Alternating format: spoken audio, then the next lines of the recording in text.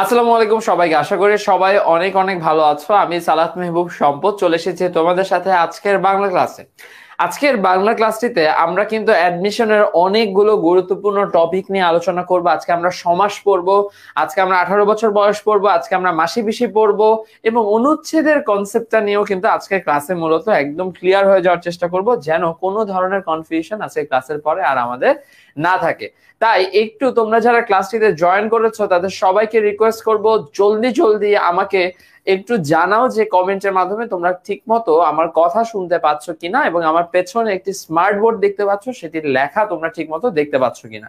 যদি সবকিছু ঠিকঠাক থাকে তাহলে কিন্তু আমরা জলদি জলদি ক্লাসটা শুরু করে দেবো। আর তোমাদের বন্ধুদেরকে একটু কুইকলি মেনশন করে ফেলো যেন সবাই চলে আসে এবং একসাথে আমরা আমাদের বাকি ক্লাসটুকু কন্টিনিউ করে ফেলতে পারি। আমি ইতিমধ্যে দেখতে পাচ্ছি আমাদের সাথে অনেক সাকিব জয়েন করেছে, মুশফিক জয়েন করেছে, সামিয়া ফিরোজ জয়েন করেছে, সুমাইয়া তালুকদার জয়েন করেছে, সৌরভ সি জয় জয়েন করেছে। সালাম জানিয়েছো অনেকেই। ওয়ালাইকুম আসসালাম সবাইকে। আশা করি সবাই অনেক অনেক ভালো আছো। আর আর হচ্ছে আচ্ছা, নাহিয়ান মাহিও চলে আসে, সব ঠিকঠাক আছে, ধন্যবাদ।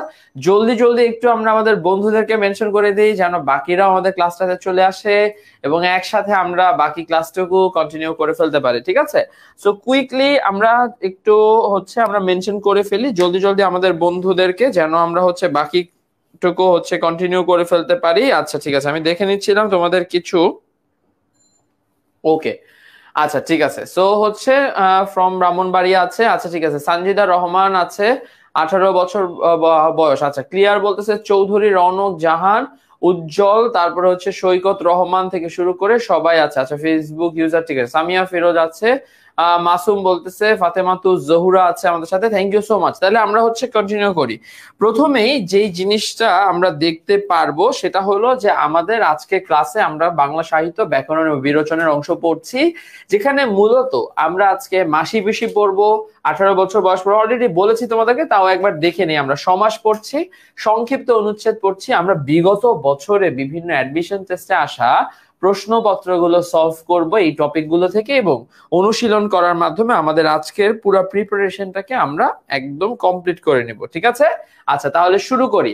প্রথমে আমরা মাসি পিসি দিয়ে শুরু করব। একটা কথা একটু আগে ক্লিয়ারলি বলে নেই, আমার লাস্ট ক্লাসে অনেকে না ঠিক এক দুইজন এই কথাটা আমাকে জানিয়েছিল, সেটা যে ভাইয়া আমাদেরকে একদম বেসিক থেকে স্টার্ট করেন, লাইন বাই লাইন ধরে ধরে পড়ান। দেখো তুমি যখন অ্যাডমিশনে ক্লাস করছো, প্রথম কথা তুমি যদি একদম বেসিক থেকে তো অবশ্যই পড়তে পারো, কিন্তু আমাদের অ্যাডমিশনের ক্লাসগুলো এমন ভাবে আমরা সাজিয়েছি যে তোমার এই কনসেপ্ট একদমই তুমি যদি বাসা থেকে পড়ে না আসো, এখন এইচএসসি এর পড়াটা শুরু করো, তাহলে কিন্তু একটু ডিফিকাল্ট হয়। এইচএসসি তে আমি আশা করি যে তোমরা মিনিমাম মাসি পিসি গল্পটা কি, এটা সম্পর্কে কি বলা হয়েছিল, কি কি হয়েছিল, আহ্লাদির ঘটনাটা, মাসি পিসির ঘটনাগুলো, সেগুলো তোমরা মোটামুটি জানো। তো তোমরা যদি সেগুলা জেনে থাকো তাহলে লাইন বাই লাইন বেসিক থেকে পড়ানোর কিন্তু আর কোনো দরকার পড়ে না। কারণ মনে রেখো, অ্যাডমিশনের এই সময়টা অনেক অনেক বেশি গুরুত্বপূর্ণ আমাদের সবার জন্য, ঠিক আছে? তো আমরা যেটা করব, আমি বেসিক্যালি মাসি পিসি গল্পটার ক্ষেত্রে তোমরা জানো সেখানে মূলত অসহায় পেজের লাইভটা দেখাচ্ছে না, বিকজ পেজ থেকে না, আমার একটা ক্লাস, প্রথম ক্লাসটা শুধুমাত্র পেজ থেকে আমরা দিয়েছিলাম, বাকি ক্লাসগুলো কিন্তু আমাদের ব্যাচগুলোর জন্য, ঠিক আছে?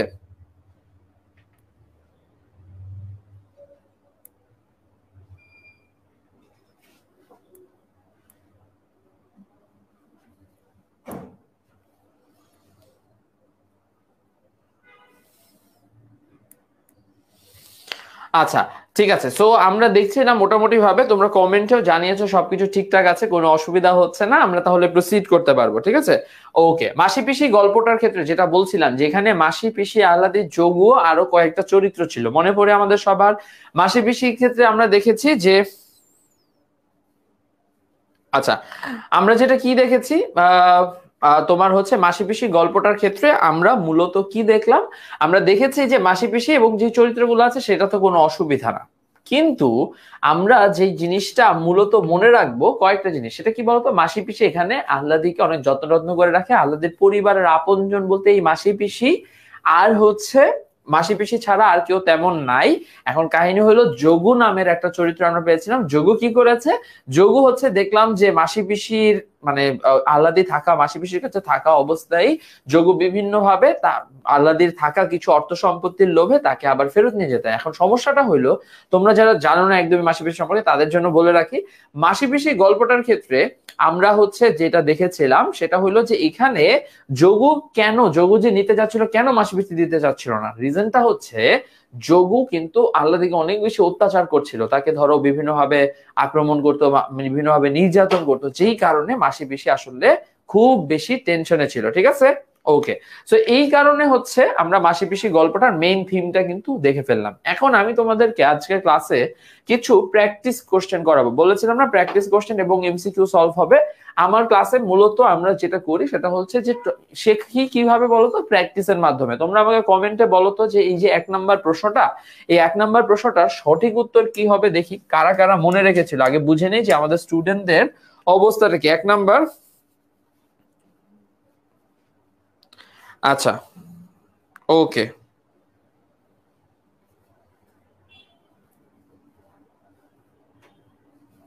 ঠিক আছে। আচ্ছা, সো আমি যেটা বলছিলাম এটা কি হবে বলতো দেখি সঠিক উত্তর। যারা আছি, স্লাইড ব্লার হয়ে আছে বলতেছে অনেকে, আমি রিপিট করি তোমাদের সাথে। কৈলাসের মাথার চুল কেমন ছিল? ক নাম্বার, কদম ছাটা শুষ্ক, বাটি ছাটা রুক্ষ, কদম ছাটা রুক্ষ নাকি আধ পাকা রুক্ষ? যারা আছে ক্লাসটাতে একটু বলে ফেলি। 1 এর সি, রাকিব বলেছে, নিশাদ বলেছে, একরামুল বলেছে, নুসরাত বলেছে, সবাই বলতেছে 1 এর সি। তারপরে কি পারমিতা বলেছে, আচ্ছা ঠিক আছে, ভেরি গুড। নূরজাহান বলেছে 1 এর সি, ঠিক আছে, ওকে। সো আমরা মোটামুটি ভাবে কিন্তু কনফার্ম যে 1 এর সি নাম্বার অপশনটা, আমরা কি বেশিরভাগ স্টুডেন্টসই বলছি 1 এর সি নাম্বার অপশনটা, ঠিক আছে। আচ্ছা ওকে, ঠিক আছে,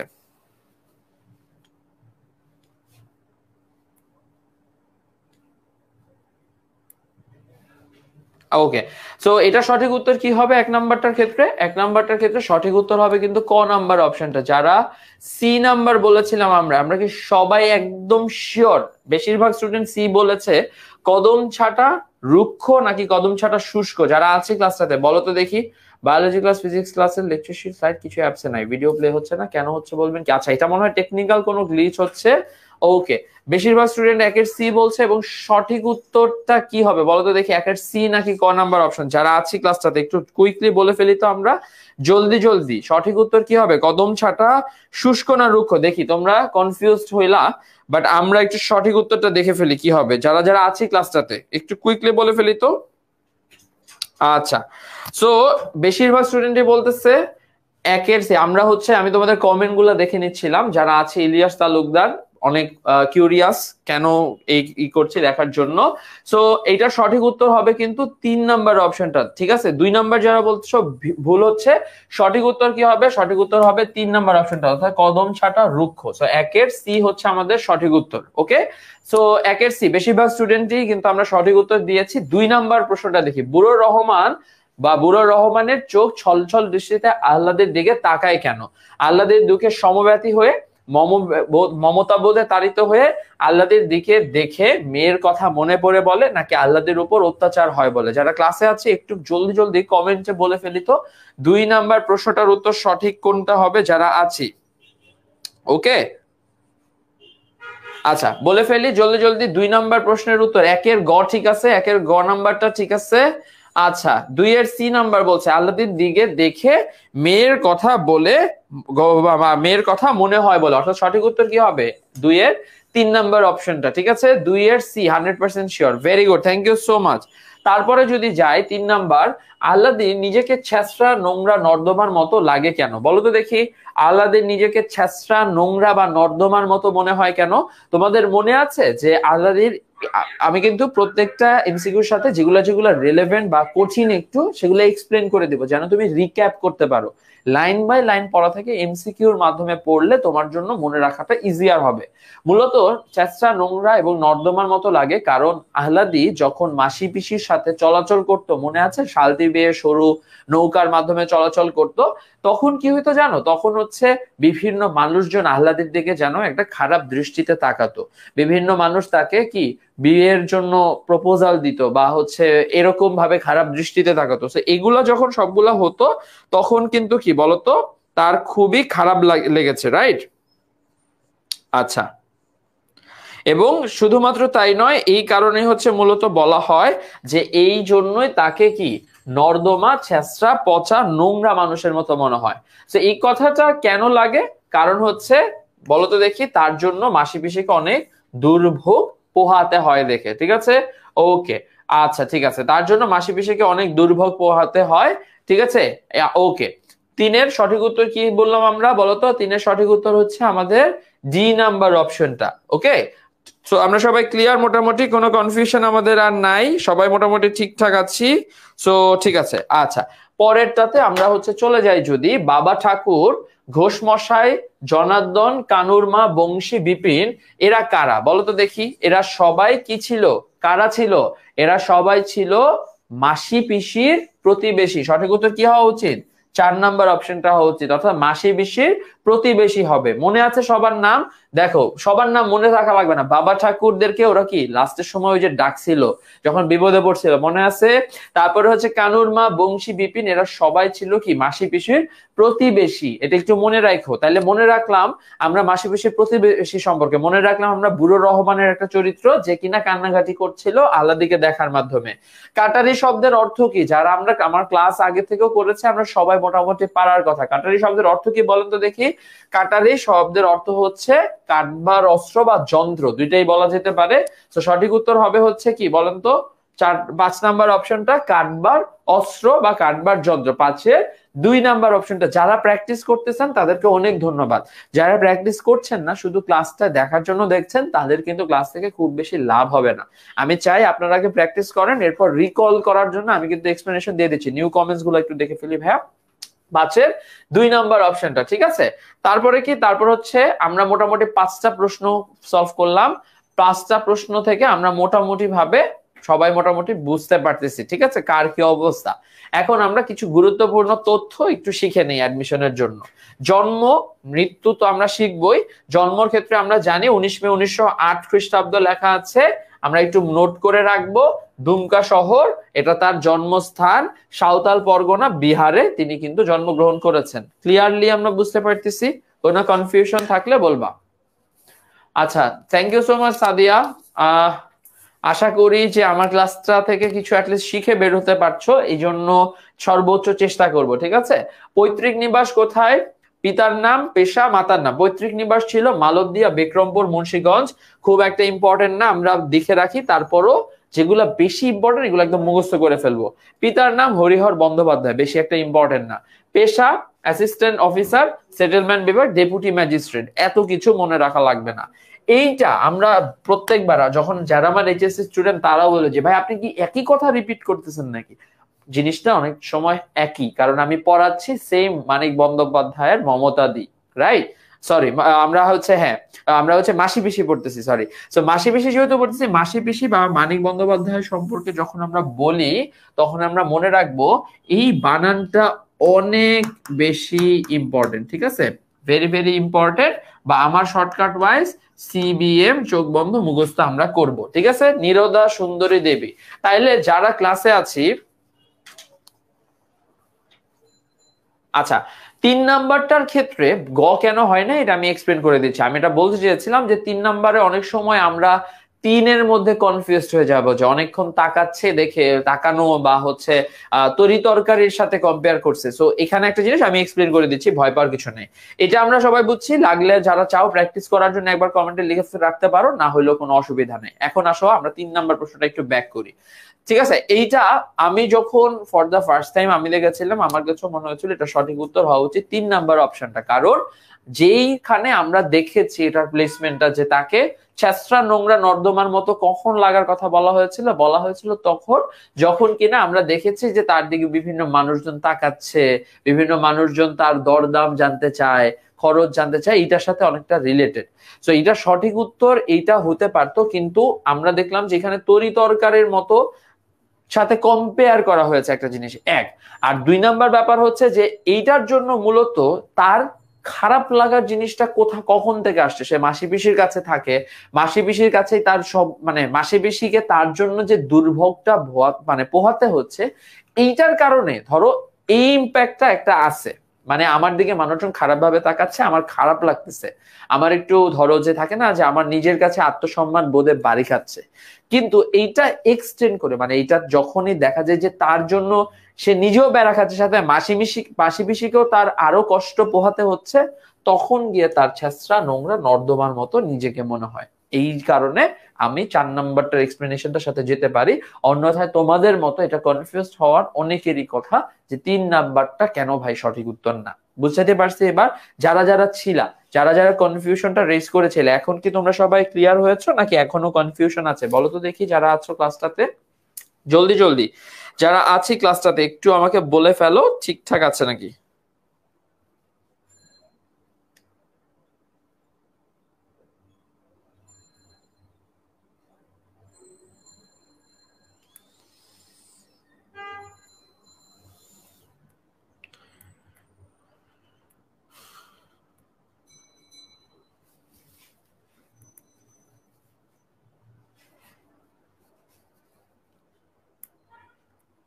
আচ্ছা ঠিক আছে, আমরা সবাই মোটামুটি ক্লিয়ার। আমি কমেন্ট সেকশন একটু চেক করে নিলাম, তোমাদের সবার ঠিকঠাক আছে আমরা দেখতে পাচ্ছি। এখানে নতুন অনেকগুলো কমেন্ট আমি দেখতে পারতেছিলাম না, যে কারণে হচ্ছে আমাদের একটু কিন্তু প্রবলেম হচ্ছিল। ঠিক আছে, মোটামুটি ক্লিয়ার আছে।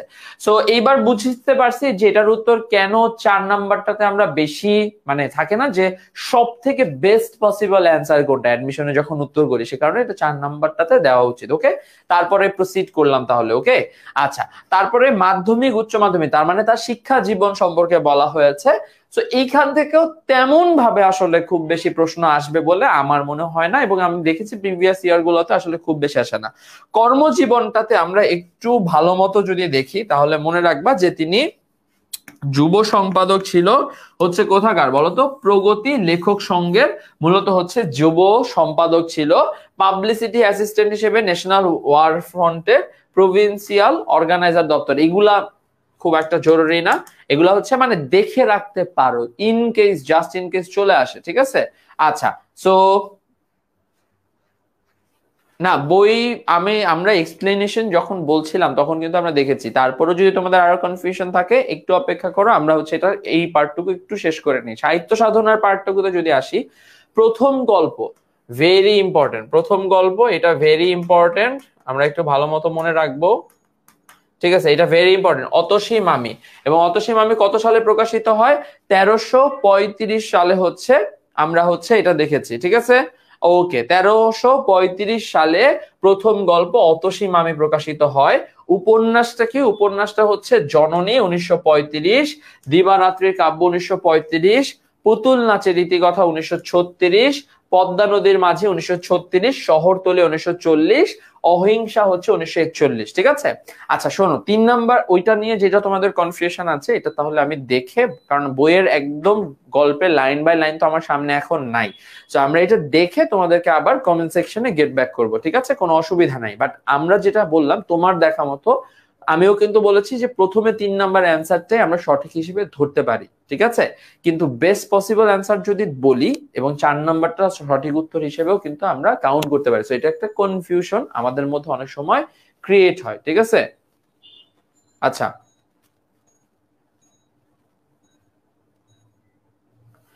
ওকে, ঠিক আছে, মোটামুটি বুঝছো। আর তারপরে হচ্ছে ভাইয়া সবগুলা সাল মনে রাখা দরকার নাই, যেগুলা যেগুলা প্রয়োজন সেগুলা হচ্ছে আমরা একটু দেখে নেব। ওকে ঠিক আছে, ওইটা হচ্ছে এই সালটা মনে হয় 1335, এটা কি বাংলা বঙ্গাব্দ অনুযায়ী মনে হয় বলা হয়েছে।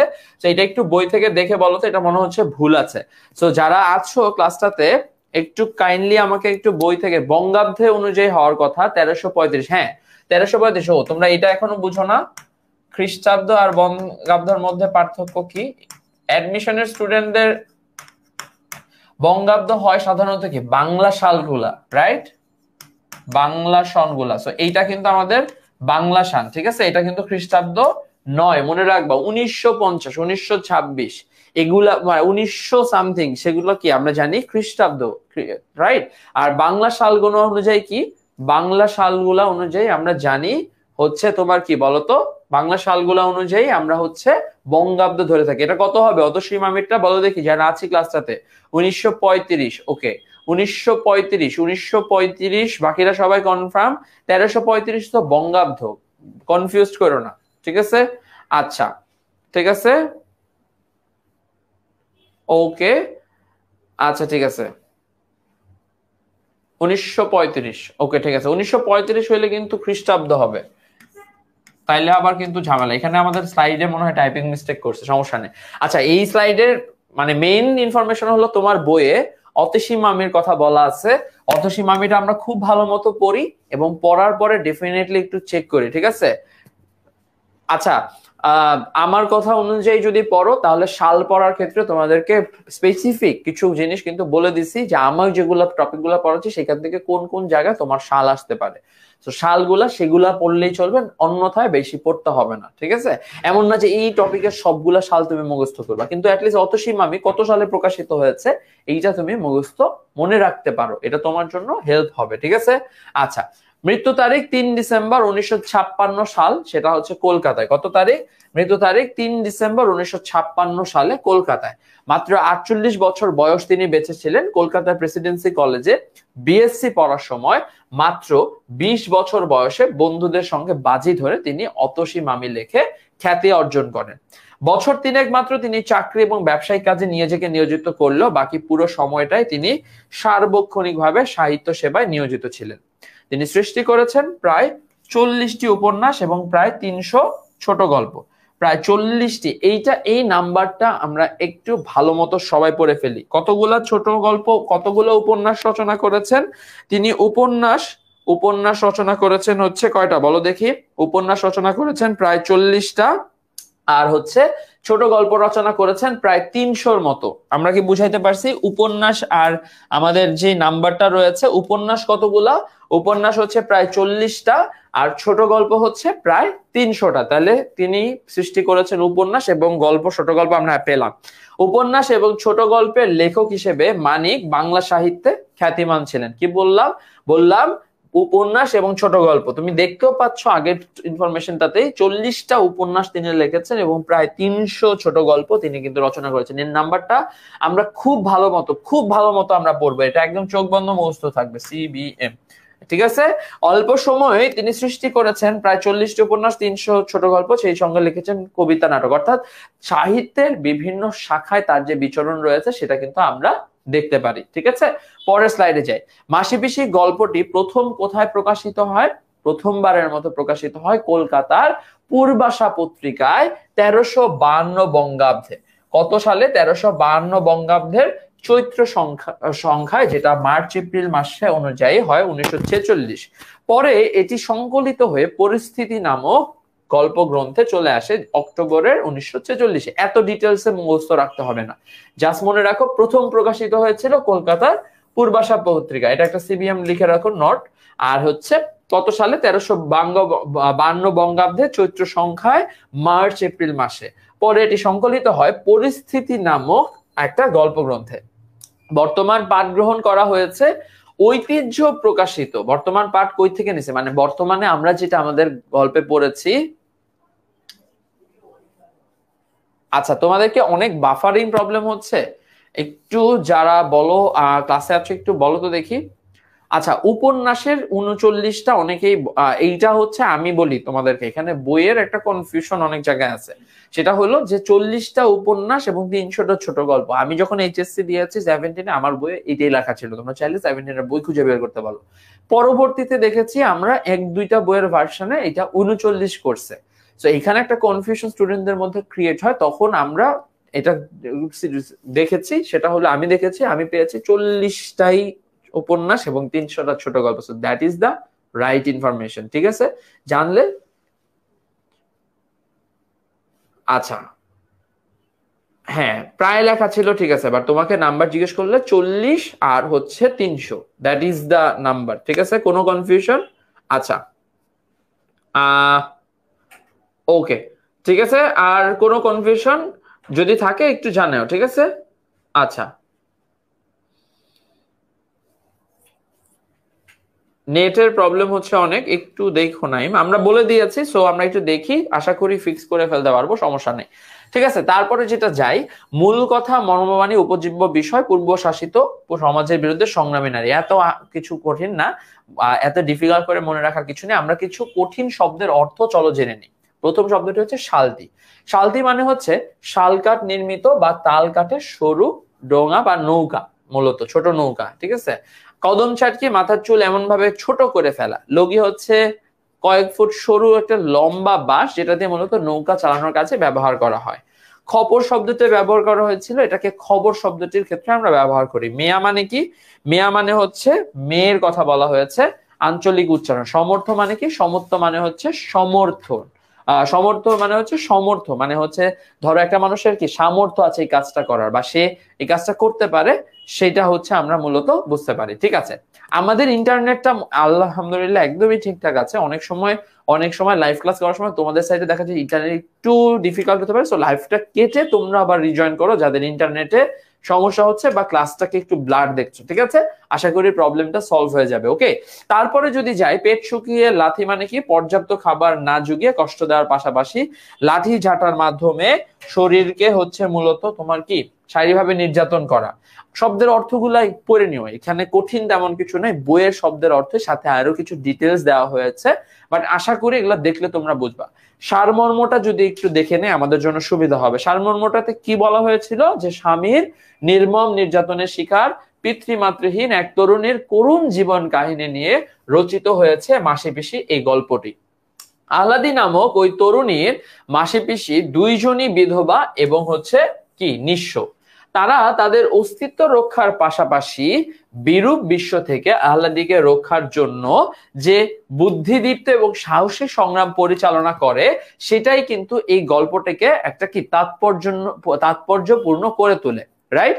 অত্যাচারী স্বামী, এবং তোমরা জানো যে অত্যাচারীর স্বামী কে ছিল? যোগু ছিল। যোগু কি অনেক নির্যাতন করতো, তাকে হচ্ছে তোমার কি ঝামেলা করতো, তার সাথে কি অত্যাচার করতো, খাবার দাবার দিত না, তারপরে হচ্ছে কলকে পড়া মানে হচ্ছে তোমার ধরো রড টাইপের জিনিসপত্র পুড়িয়ে সেটা দিয়ে হচ্ছে ছেঁকা দিত। সো অর্থাৎ তার উপর বিভিন্ন ভাবে কি অমানবিক নির্যাতন করতো, সেটা আমরা দেখতে পেরেছি।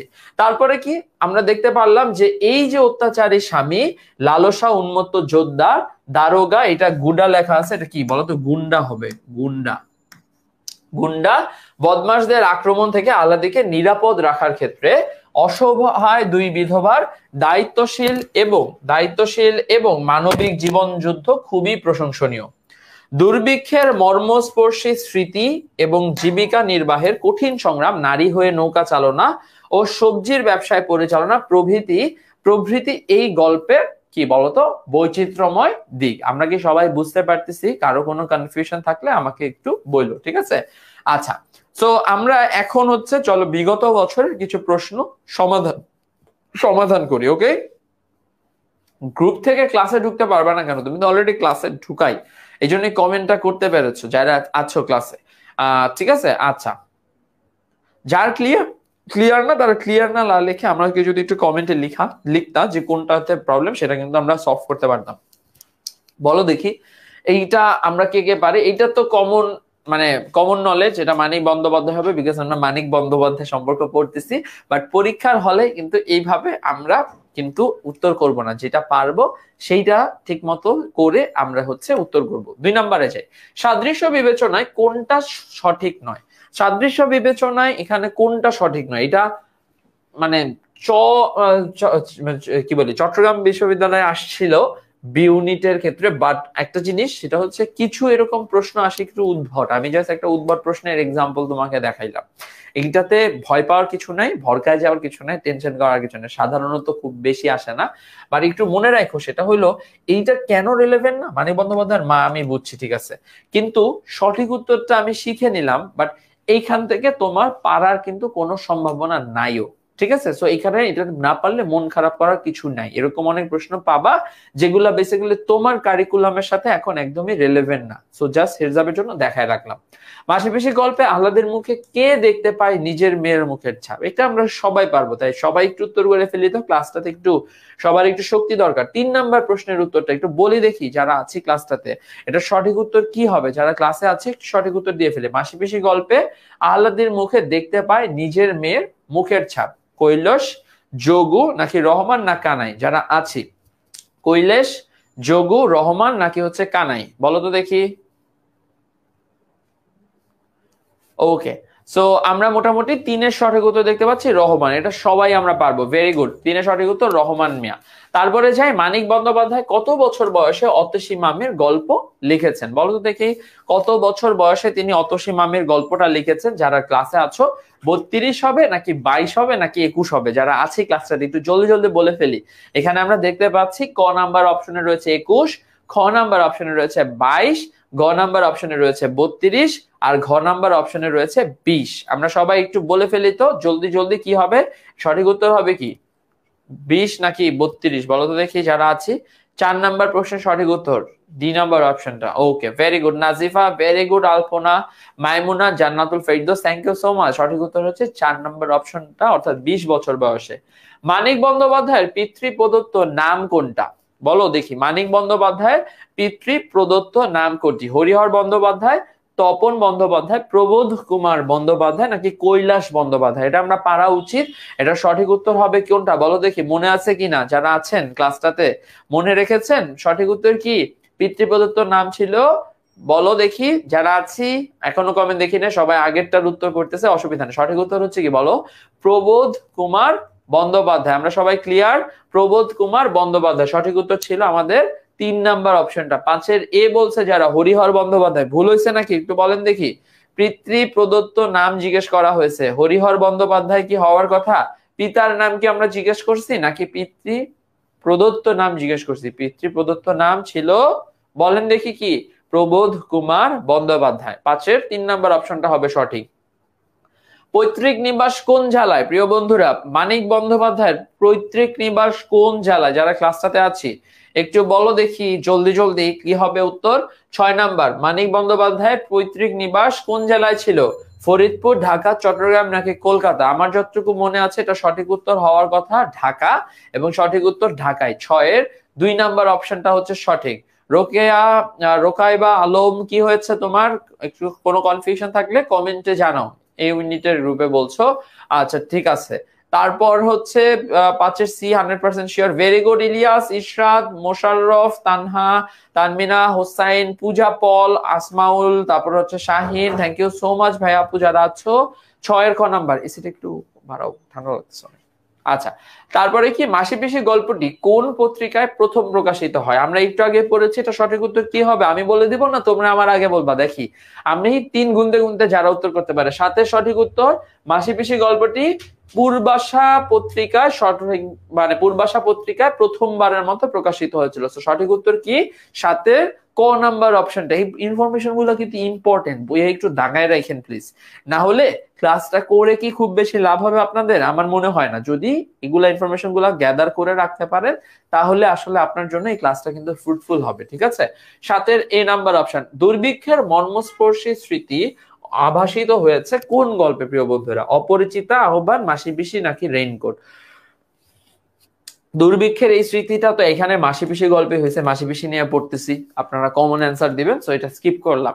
মাসি পিসি গল্পের চৌকিদার কে কি ছিল? কৈলাস, গোকুল নাকি বুড়ো রহমান? বলো দেখি, মাসি পিসি গল্পে চৌকিদার এটা কে ছিল? মাসি পিসি গল্পে চৌকিদারটা কে ছিল? কৈলাস, গোকুল, বুড়ো রহমান নাকি কানাই? প্রিয় বন্ধুরা যারা ক্লাসটাতে আছে, মাসি পিসি গল্পে চৌকিদার কে ছিল?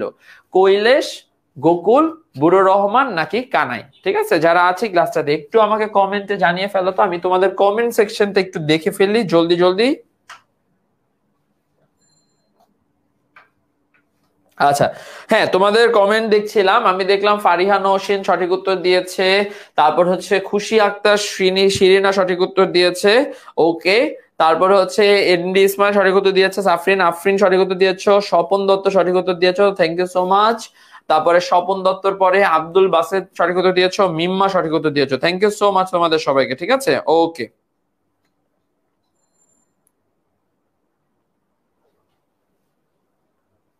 আচ্ছা ঠিক আছে, মোটামুটি সবাই পারতেছি আমরা, তার মানে আমাদের এখন পর্যন্ত প্রিপারেশন ভালো ছিল। চৌকিদার কে ছিল? কানাই চৌকিদার ছিল, অর্থাৎ নয়ের এ বলছে কৈলেশ। কৈলেশ কি চৌকিদার ছিল প্রিয় বন্ধুরা যারা আছেন? এবার এইটা কিভাবে ভুল হলো আপনাদের? এটা তো একদম একদম জ্ঞানমূলক একটা প্রশ্ন। গোকুল বলছেন, গোকুল কি চৌকিদার ছিল? ছিল না, কিন্তু চৌকিদার ছিল কানাই। তো আমাদেরকে এই তথ্যগুলা একদমই কিন্তু ভুল করা যাবে না প্রিয় বন্ধুরা। আমি কি বুঝাইতে পারছি যারা আছি ক্লাসটাতে? আচ্ছা,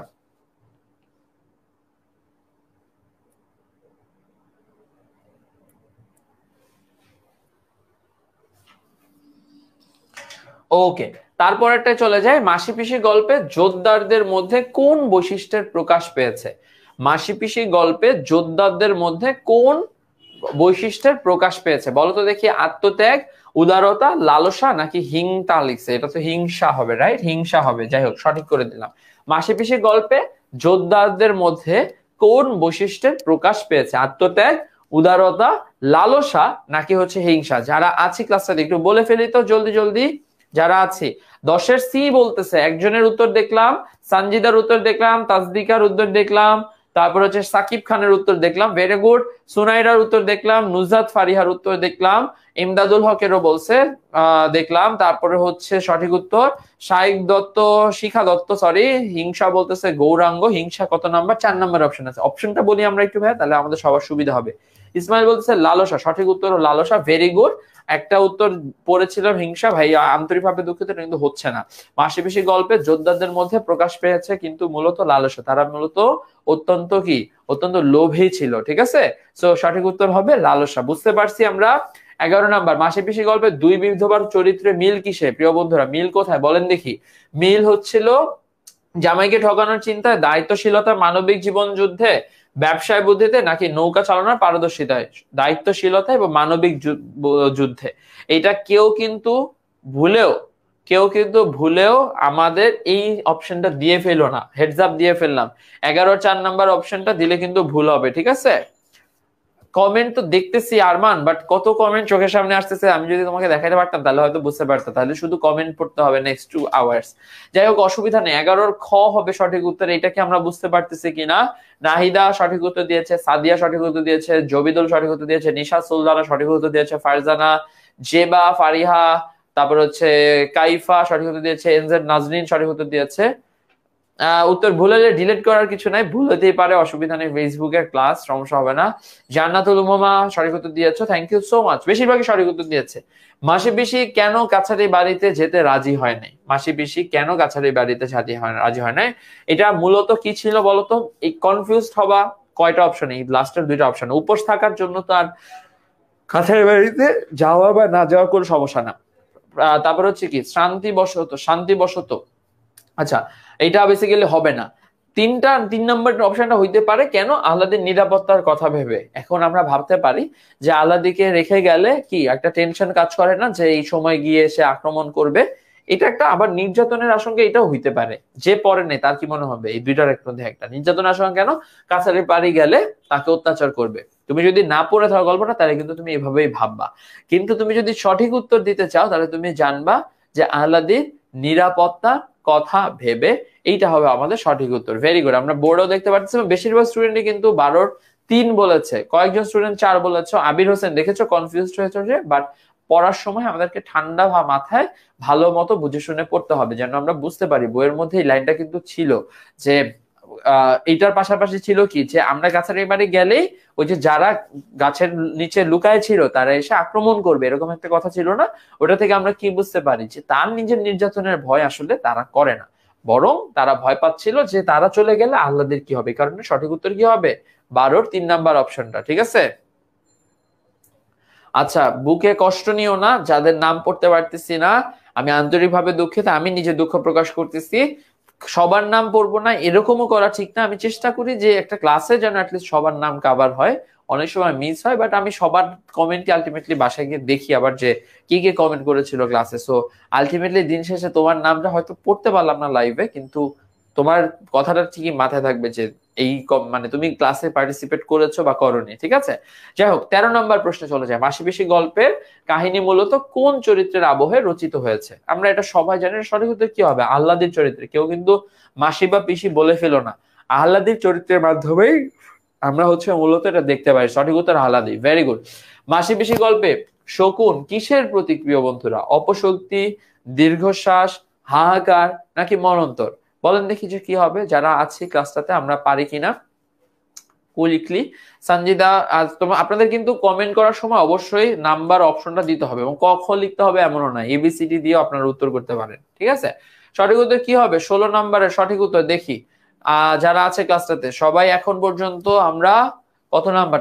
13 নাম্বার কমেন্টে আছে। 16 এ বলতেছে, আচ্ছা অপশক্তি, আগেরটা 13 ছিল। ও আচ্ছা, সিকোয়েন্সে একটু ভুল আছে, সমস্যা নেই, 13 পরে 14 হবে বেসিক্যালি। 14 ক বলতেছে সবাই, মোটামুটি 14 হবে ক, 14 বা 16 যেটাই বলো না কেন অসুবিধা নাই। 16 নাম্বারের ক্ষেত্রে ডিও বলছে অনেকে, মনন্তর। আচ্ছা, শকুন মনন্তরের প্রতীক ছিল, ভেরি গুড ভেরি গুড। বাস্তবতায় কোরআন ও হাদিসের আলো, বাস্তবতায়। আচ্ছা ঠিক আছে, তোমার নামটা পড়লাম না, নাম ফেক দিয়ে রাখছো। সুনজানা ভুল হয়েছে, রিদিকা ভুল হয়েছে, তারপরে হচ্ছে শিহাবুর ভুল হয়েছে, সামিয়া ভুল হয়েছে, তারপরে হচ্ছে মোহাম্মদ আব্দুল প্রধান, very good পারসো। শেবুব, very good পারসো। Hossain 13 D বলছো, ঠিক আছে। রত্না 14 ডি বলছো, ঠিক আছে। আচ্ছা ঠিক আছে, ভেরি গুড। সো সঠিক উত্তর আমরা দেখতে পারতেছি নন্দিনী ভুল হয়ে গেছে, সঠিক উত্তরটা দেখতেই পারতেছো বোর্ডে। 16 বা 14 যেটাই বলি না কেন সঠিক উত্তর হবে মনন্তর, ঠিক আছে। তো মাসি পিসি গল্প থেকে আমরা 14টা আর 5 19টা, ঠিক আছে, 19টা প্রশ্ন সলভ করলাম। একটু আমাকে বলো তো দেখি কার এর মধ্যে কয়টা ভুল হয়েছে। জাস্ট ভুল হয়ে গেছে একটু কুইকলি আমরা বলে ফেলি যারা আছি ক্লাসটাতে। 16র মধ্যে আমরা কে কত পেয়েছি, অথবা 16, হ্যাঁ 16র মধ্যে আমরা কে কত পেয়েছি আমরা একটু বলে ফেলি। 16 না তো, এটা আসলে আমাদের নাম্বার কত ছিল বলেন দেখি। আগে 5টা না 6টা করেছিলাম সলভ, ধরলাম 19টা, টোটাল 19টা প্রশ্ন আমরা সলভ করেছি এখন পর্যন্ত। আপনারা আমাকে একটু বলেন এই 19টার মধ্যে কে কত পেয়েছেন? এমন কি কেউ আছে যার 19টার মধ্যে 19টাই সঠিক হয়েছে যারা আছে ক্লাসটাতে? 19 out of 19, Tamim Ansari, very good. বাকিদের কি অবস্থা যারা আছে ক্লাসটাতে? বাকিরা সবাই কি ভুল করছি আমরা? 16টার মধ্যে 14টা হয়েছে, রাহাত ঠিক আছে 3টা ভুল গেছে, আচ্ছা অসুবিধা নেই, 2টা করে দেখেন সবারই কিন্তু এভারেজে ভুল গেছে। তাহলে অ্যাডমিশনের গেমটা হচ্ছে এখান থেকে কয়জনের 16টা বা 19টাই হয়েছে বন্ধ দেখি? একদমই কম, আমি 2 জনের কমেন্ট দেখলাম পুরা 3টা গ্রুপে, 2 থেকে 3 জনের আমরা মোটামুটি ভাবে সবগুলা কারেক্ট করতে পারছি। Admission test is kind of মানে এই টেস্টটা হচ্ছে এই 2-3 জনই বেসিক্যালি যখন সারা বাংলাদেশের মধ্যে কম্পিটিশনটা হবে তখন এই 2-3 জন মানুষ যারা সবগুলা ঠিক মতো পারছে তারাই হয়তো ফাইনাল 100 জনে কনভার্ট করবে। সো যারা 3টা 4টা বা তারও বেশি ভুল করছেন তাদেরকে আমি রিকোয়েস্ট করব বাংলা পড়ার ক্ষেত্রে আর একটু বুঝে শুনে পড়তে হবে, এবং শুধু তাই নয় পড়ার পরে আমাদেরকে উত্তরটাও একটু বুঝে দিতে হবে, ঠিক আছে। ওকে, আমরা তাহলে পরের টপিকে চলে যাব। 18 বছর বয়স নিয়ে ক্লাসটা কন্টিনিউ করার আগে আপনারা একটু আমাকে জানান যে কারো কোনো অসুবিধা আপনাদের মধ্যে আছে কিনা, ঠিক আছে, যারা আছি ক্লাসটাতে।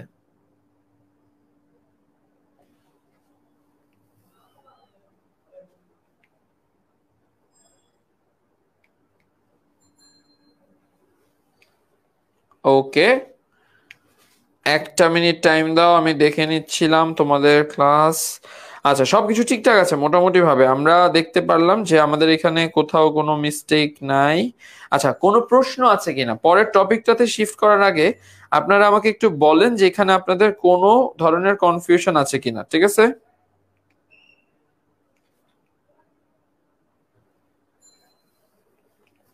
আচ্ছা ওকে,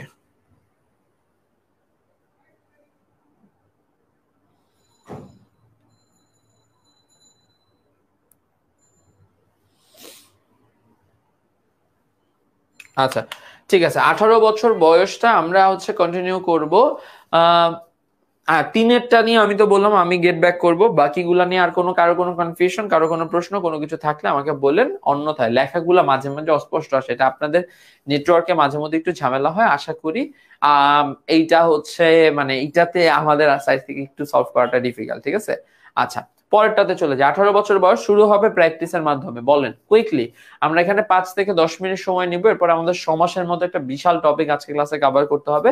তো একটু জলদি জলদি আমরা হচ্ছে পড়ে ফেলি। বলেন দেখি একের উত্তর কি হবে? সুকান্ত ভট্টাচার্যের জন্য নিচের কোনটা ব্যতিক্রম? ছাড়পত্র, হরতাল, ঘুম ঘুম নেই হওয়ার কথা, ঘুম নেই নাকি পূর্বাভাস, কোনটা হবে বলেন তো দেখি? ওসমান গনি আন্তরিকভাবে দুঃখিত, খেয়াল করি নাই, ঠিক আছে? আচ্ছা, যারা আছি সব গল্প আর পড়ার দরকার নেই, গল্পের মেইন টপিক গুলা মাথায় রাখলে আর এমসিকিউর জন্য গুরুত্বপূর্ণ তথ্যগুলা মনে রাখতে পারলে, গল্প যে মুখস্থ করতে হবে বা একদম কন্টিনিউয়াস রিডিং দিতে হবে এমন দরকার নেই। আচ্ছা, একের উত্তর কেউ বলছে ক, কেউ বলছে গ। সঠিক উত্তর কি বলেন দেখি? সুকান্ত ভট্টাচার্যের জন্য নিচের কোনটা ব্যতিক্রম? ছাড়পত্র, হরতাল, পূর্বাভাস, এগুলা হচ্ছে আচ্ছা ঘুম নেই, ঘুম নেই, হরতাল একের খ। এটা কেন ব্যতিক্রম? এটা হচ্ছে এটা একটা কনফিউজিং প্রশ্ন আপনাদের জন্য। একের বি একজন বলছে অন্তর সরকার, দেখি একের বি যে বলছেন অন্তর বা নাজিফা, আপনারা কি আমাকে একটু বলতে পারবেন হচ্ছে যে কেন এইটা ব্যতিক্রম, হরতালটা কেন ব্যতিক্রম? সাহিত্যকর্মের ভাগ অনুযায়ী বা বিভাগ অনুযায়ী এটা ব্যতিক্রম। কেউ যদি মানে যারা পেরেছেন একের খ তাদের কাছ থেকে এক্সপেক্ট করতেছে, না পারলে অসুবিধা নাই, আমি আপনাদেরকে এক্সপ্লেন করে দিব। যারা খ বলেছেন তারা শুধু আমাকে একটু বললেন যে কেন এটা আপনি কিভাবে জানেন, কিভাবে পারেন, এটা একটু এক্সপ্লেন করেন তো দেখি কুইকলি। আচ্ছা, পরেরটায় চলে যাব। এদেশের বুকে 18 আসুক নেমে, এটা কি অর্থে বলা হয়েছে? ইতিবাচক বৈশিষ্ট্য চিহ্নিতকরণে, শৃঙ্খলা দূরীকরণে, সার্বিক উন্নয়নে, আচ্ছা এটা বানান ভুল, আর হচ্ছে মুক্তির উদ্দেশ্যে। বলেন তো দেখি এদেশের বুকে 18 আসুক নেমে এইটা কি অর্থে বলা হয়েছে? ইতিবাচক বৈশিষ্ট্য চিহ্নিত করতে, শৃঙ্খলা দূরীকরণে, সার্বিক উন্নয়নে নাকি মুক্তির উদ্দেশ্যে? সঠিক উত্তর হবে ইতিবাচক বৈশিষ্ট্য চিহ্নিত করণে। 18 বছর বয়সে, ভেরি গুড, ভেরি গুড সিয়াম, ভেরি গুড। যে হরতাল সেটা আমরা বলেছিলাম সেটা কিন্তু মানে মানে হচ্ছে তোমার কি অন্য রচনার মধ্যে পড়ে, রচনা বলা হয়েছে বইয়ে। ভেরি গুড, ঠিক আছে, very good, thank you so much. আর বাকিগুলা কি কাব্য গ্রন্থ ছিল, পূর্বাভাস, তারপর হচ্ছে ঘুম নেই, এগুলা কি এক একটা ছাড়পত্র, এগুলো একটা কাব্য গ্রন্থ। ভেরি গুড, তোমরা যারা পারো এক্সিলেন্ট, খুবই ভালো লাগলো দেখে, থ্যাংক ইউ সো মাচ। আচ্ছা, তারপরে কি ইতিবাচক বৈশিষ্ট্য? ইতিবাচক মানে কি পজিটিভ দিকগুলো, নেতিবাচক মানে খারাপ গুণাবলী গুলো। পরেরটাই যায়। 18 বছর বয়সের জন্য কোনটা প্রযোজ্যই হয় না?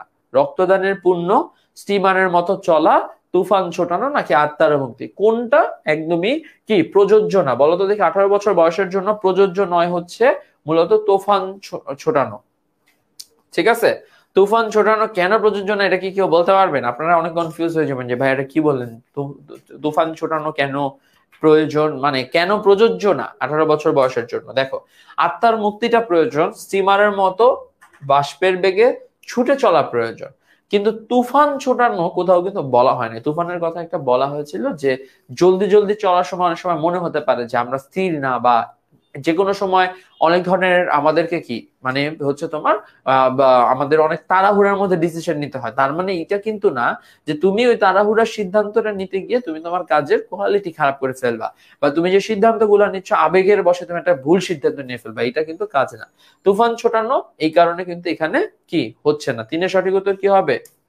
3 নাম্বার অপশনটা। যারা বলছেন বেশিরভাগই সঠিক উত্তর দিয়েছেন, কয়েকজন ডি নাম্বার। আত্মার মুক্তি তো আসলে প্রযোজ্য একটা পয়েন্টে। কেন প্রযোজ্য? রিজনটা হচ্ছে আমরা অনেকবারে বলছি যে এদেশের বুকে 18 আসুক নেমে, এই লাইনটা যখন বলতেছি তখনই আমরা প্রত্যাশা করতেছি কি যে 18 বছর বয়সের মানুষের মতো বাকি বয়সের মানুষগুলা এরকম হবে, তো সেই জায়গা থেকে তো এটা হওয়ার কথা, ঠিক আছে? রাইট। মহিনুর আবার বলছে যে তুফান তো কবিতা নেই, ভেরি গুড, গুড অবজারভেশন। 18 বছর বয়সে কি উকি দেয়? দুঃসাহসেরা উকি দেয়, সাহসেরা উকি দেয়, ভয় নাকি বিপদ উকি দেয়? বলেন তো দেখি যারা আছে ক্লাসটাতে। 18 বছর, আচ্ছা ঠিক আছে। সো এটা কি হবে সঠিক উত্তর? 4 নাম্বার অপশনটা সঠিক উত্তর হবে দুঃসাহসেরা। বলে দিয়েছিলাম, ক্লুটা অনেকেই ধরে ফেলতে পারছে, সঠিক উত্তরও দিয়ে দিয়েছে। স্টিমারের কথা বলা হয় নাই, বাষ্পের বেগে স্টিমারের মতো চলে, এই লাইনটা কোন কবিতায় আছে বলেন তো দেখি আপনারা? একজন মোহাম্মদ হোসাইন বলেন, বাষ্পের বেগে স্টিমারের মতো চলে, এটা কোন কবিতার লাইন বলেন তো দেখি, যারা আছে ক্লাসটাতে। এই লাইনটা আছে 18 বছর বয়স কবিতায়, কুইকলি বলেন তো দেখি যারা আছে ক্লাসটাতে। একজন আমাকে বললো স্টিমারের কথা বলা হয় নাই। আচ্ছা, 18 বছর বয়স দুঃসহ কেন প্রিয় বন্ধুরা যারা আছি? 18 বছর বয়স দুঃসহ কারণ কি? দুঃসাহসেরা উকি দেয়, বয়সের ছেলেরা বোকা থাকে বলে, বাদ। তারপরে কি? পড়াশোনার মধ্যে অতিবাহিত করতে হয় বলে, বাদ। তাহলে সঠিক উত্তর হওয়া উচিত দুঃসাহসেরা উকি দেয় বলে। 3 নাম্বারটা তো অসহায় তো নাই 18 বছর বয়সে। তো আমাদের সঠিক উত্তর কি হবে? সঠিক উত্তর হবে ক নাম্বার অপশনটা। 5টা প্রশ্ন করে ফেলছি। কবিতার পরিচিতিতে যদি আসি, কবিতার পরিচিতিতে মনে রাখবেন যে ছাড়পত্র কাব্যগ্রন্থ থেকে 1948 খ্রিস্টাব্দে প্রকাশিত হয়েছে, বা প্রকাশিত কাব্যগ্রন্থ ছাড়পত্র থেকে মূলত সংকলিত হয়েছে। এই কবিতাটায় কবি নিজের অভিজ্ঞতার আলোকে মনে রাখবেন কোন কালের বৈশিষ্ট্যকে, এই লাইনগুলো একটু ভালো মতো দাগ দেন, আপনাদের বইয়ের লাইনই তো, কিন্তু শেষবারের মতো একটু ভালো মতো মার্ক করে রাখেন যারা যারা পড়তেছেন। মনে রাখবেন বয়ঃসন্ধিকালের বৈশিষ্ট্যকে তিনি ইতিবাচক দৃষ্টিভঙ্গি থেকে তুলে ধরেছেন। ইতিবাচক একটা কথা আমি কিন্তু অতিরিক্ত যুক্ত করেছি, কেন? রিজনটা হচ্ছে ইতিবাচক মানে তিনি 18 বছর বয়সে খারাপ দিকগুলোকে উপেক্ষা করে বেশিরভাগ সময় ভালো দিকগুলোর কিন্তু দেখানোর চেষ্টা করেছেন, এবং তিনি প্রত্যাশা করেছেন সকল বছর বা সকল বয়সের মানুষের মধ্যে যেন 18 বছর বয়সের এই গুণাবলীগুলা ফুটে ওঠে। কৈশোর থেকে যৌবনে পদার্পণের এই বিষয়টি কি উত্তেজনার, প্রবল আবেগ এবং উচ্ছ্বাসের, জীবনের ঝুঁকি নেবার উপযোগী। ধারণা করা হয় 18 বছর বয়সের পদার্পণের আগেই কিংবা 18 বছর বয়সে কবি এই কবিতাটিকে রচনা করেছিলেন। যাই হোক, এইটা তোমার মনে রাখার দরকার নেই। এই কবিতার মর্মবাণী হলো বয়ঃসন্ধিকালের বৈশিষ্ট্য, এবং 18 বছর বয়স কবিতাটি মাত্রাবৃত্ত ছন্দে রচিত। মুখস্থ করে ফেলো। মাত্রাবৃত্ত ছন্দ কি, দরকার নাই এখন ডিটেলস জানা, অ্যাডমিশনের সময় কম সময় যা যা প্রয়োজনীয় তা তা পড়বো।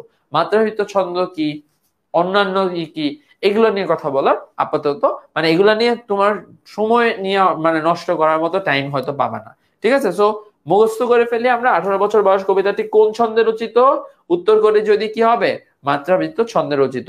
কিসের বৈশিষ্ট্যের কথা বলা হয়েছে? বয়ঃসন্ধিকালের বৈশিষ্ট্যের কথা বলা হয়েছে। কৈশোর থেকে যৌবনে পদার্পণের বয়সটা কেমন? বয়সটা হচ্ছে উত্তেজনার, প্রবল আবেগ এবং উচ্ছ্বাসের, জীবনে ঝুঁকি নেওয়ার। এই 3টা জিনিস একটু মনে রাখো, তাহলে কিন্তু মোটামুটি ভাবে হয়ে যাবে, ঠিক আছে? আচ্ছা, ওকে, ভেরি গুড, বুঝতে পারছি আমরা। তারপরে কি, গ্রন্থ সমূহ মনে রাখার একটা উপায়, এটা যদি আমরা এভাবে মনে রাখতে চাই, বলা হয়েছে হরতালের পূর্বাভাস পেয়ে সুকান্তের চোখে ঘুম নাই, তাই মিঠে করা করে চা খেয়ে ছাড়পত্রের অভিযানের নামলে তার অকাল মৃত্যু হয়। এখান থেকে আমি ইম্পর্টেন্ট কাব্যগ্রন্থগুলো, হরতাল পূর্বাভাস, তারপর হচ্ছে হরতাল পূর্বাভাস পেয়ে সুকান্তের চোখে ঘুম নাই, চোখে ঘুম নেই, এটা একটা আছে, তাই মিঠে করা করে চা খেয়ে ছাড়পত্র তো আছেই, অভিযান, অভিযান হওয়ার কথা, অভিযান, তারপর হচ্ছে না হলে তার অকাল মৃত্যু হয়। অকাল মৃত্যুও মনে হয় একটা কাব্যগ্রন্থের মধ্যে পড়ে, বাট অ্যাটলিস্ট এই ইনফরমেশন গুলা মনে রাখলেও কিন্তু তোমাদের হয়ে যাবে, ঠিক আছে? আচ্ছা, কেন ঘ হইলো না? পথে প্রান্তরে বহু ছোটায় তুফান, কিন্তু তোমার এমসিকিউতে বলা হয়েছিল কি তুফান ছোটানোর কথা।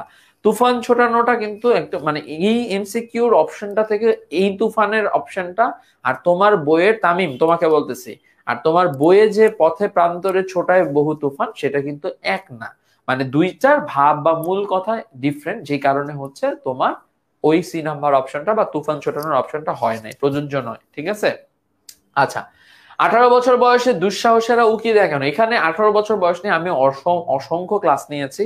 তো এটা খুবই ইজি একটা টপিক, এটা থেকে আমরা কবিতাটা রিডিং দিব, এমসিকিউ গুলা ভালো মতো মনে রাখবো, তাইলে কিন্তু মোটামুটি ভাবে হয়ে যাবে, ঠিক আছে? ওকে, আচ্ছা, তারপরে কি, তারপরে হচ্ছে তোমার হ্যাঁ অকাল আছে শুধু, ঠিক আছে? অকালটা একজন আমাকে বলছে, সো আমি মার্ক করে রাখলাম, থ্যাংক ইউ সো মাচ। ওকে, তারপরে যাই। আচ্ছা, 18 বছর বয়সে দুঃসাহসেরা উকি দেয় কেন? উকি কেন দেয় ভাই? কৈশোর থেকে যৌবনে পদার্পণ করে বলে, দুঃখ বোধ করে বলে, এ বয়স অবাধ্য বলে, এ বয়স বাধাহীন বলে। দেখি কে কে পারে এটা। একের খ নাম্বার বলতেছে সবাই, একজন আবার এ লিখে 20টা এ লিখছে। সঠিক উত্তর কি হবে প্রিয় বন্ধুরা? সিনবাদ বলছে খ নাম্বার, তারপর হচ্ছে মোশাররফ বলছে খ, নন্দিনী বলছে ক নাম্বার, আফনান বলছে খ, এস কে সিয়াম বলছে খ, নুসরাত বলতেছে এ, সাদিয়া নাজ বলতেছে এ, তারিকুর বলতেছে খ, তারপর হচ্ছে রুনা বলতেছে খ, এমএসটি মাহিন বলতেছে খ, আফনান বলছে খ, আনুশ্রী সাহা বলছে খ, ইমদাদুল বলছে খ, স্মৃতি খন্দকার বলছে ক। তার মানে ক এবং খ এর মধ্যে কনফিউশন। সঠিক উত্তর হবে কৈশোর থেকে যৌবনে পদার্পণ করে বলে। দেখো একটু বুঝতে হবে, জাস্ট কবিতার লাইন থেকে রিডিং পড়ে উত্তর করে দিলে কিন্তু হবে না। এই বয়সের এই সময়টাতে আমরা কি পড়েছি, যে নতুন নতুন বিভিন্ন চিন্তা ভাবনা মানুষের মধ্যে আসে, চিন্তা ভাবনা করতে থাকে। কেন আসে? কারণ 18 বছর এই বয়সের এই সময়টা কৈশোর থেকে যৌবনের পদার্পণের একটা মাঝামাঝি সময়, যেটাকে আমরা বলছি বয়ঃসন্ধিকাল। এবং বয়ঃসন্ধিকালের কারণেই মূলত কিন্তু আমাদের এই যে বিভিন্ন দুঃসাহসিক যে বিষয়গুলা উকি দেয়, কিসের কারণে? বয়ঃসন্ধিকালের কারণে। তো সঠিক উত্তর কি হবে? কৈশোর থেকে যৌবনে পদার্পণ করে বলে। ঠিক আছে, আমি কি বুঝাইতে পারছি কেন সঠিক উত্তর একের বি হবে, কেন এ নাম্বার হবে না? ঠিক আছে, বাধাহীন আর অবাধ্য এক নয় ভাইয়া। যে বলছো যে এক আর ডি নাম্বার অপশনটা তো সেমই। দেখো প্রথম কথা হচ্ছে, এই ক্লাসে তুমি এই কমেন্টটা করলে একটা ইররিলেভেন্ট কমেন্ট। আমি এই জিনিসগুলো একটু ক্লিয়ার করি স্টুডেন্টদের সাথে। কেন ইররিলেভেন্ট? কারণ হচ্ছে তোমাকে আমি প্রশ্ন করলাম যে এটার উত্তর কি হবে, তুমি বললে এক আর ডি তো সেম না, এটা কি দরকার আছে আদৌ? প্রথম কথা। দ্বিতীয়ত হচ্ছে, কেন বাধাহীন? যখন আমি বলছি বাধাহীন, তার মানে তার কোনো ধরনের রেস্ট্রিকশনস নাই। মানে ধরো এখন আমার বাসায় যেমন রেস্ট্রিকশনস আছে যে আমাকে 10টার মধ্যে বাসায় ঢুকতে হয় বা ঢুকতে হবে, বা 11টার মধ্যে বাসায় ঢুকতে হবে, বা এমনকি এখন না দেরি হইলে কি আমাকে বাসা থেকে বের করে দিবে, বা সমস্যা হলে দেরি হইতে পারে, একটা কনসিডার করবে, তাই না? তো এইটা হচ্ছে, যদি কারো বাসায় এমন পাওয়া যায় যে ভাই যখন মন চায় তখন যাওয়া যাবে, কোনো অসুবিধা নেই, কোনো বাধা বিপত্তি নাই, সেটাকে বলা হয় বাধাহীন, অর্থাৎ কোনো রেস্ট্রিকশনস না থাকা। অবাধ্য মানে কি? অবাধ্য মানে হচ্ছে তোমার বাবা মা তোমাকে বললো যে সম্পদ তুমি প্রতিদিন 7টা থেকে 10টা পর্যন্ত পড়াশোনা করবা, তারপরে গিয়ে কি হইলো, তারপরে হচ্ছে তুমি করলা কি না, 7টা থেকে 10টা পর্যন্ত পড়লা না, তুমি ইচ্ছা করে পড়াশোনা বন্ধ করে দিলে। এটা হচ্ছে অবাধ্যতা। অর্থাৎ তোমার হচ্ছে একটা নিয়ম ছিল যেটা তুমি কি ফলো করো নাই। আমি কি বুঝাতে পারছি? নিসা, আমাদের নেট প্রবলেম না, নেট প্রবলেম হলে তোমাদের এন্ডে অনেকে হয়তো নেটওয়ার্ক প্রবলেম করছে, সো একটু একটু ঠিক করে ফেলো, ঠিক আছে? আচ্ছা, ওকে, সাইমন একটু রাগ করছে, সমস্যা নাই। বুঝতে পারছো কেন বললাম যে এই কমেন্টটা দরকার ছিল না? কারণ এই যে 5টা মিনিট সময় আমি এক্সপ্লেন করতে করলাম, এটা কিন্তু দরকার ছিল না। যাই হোক, আরাফাত হোসেন, তারপর হচ্ছে অহনা, আরিশা, আহ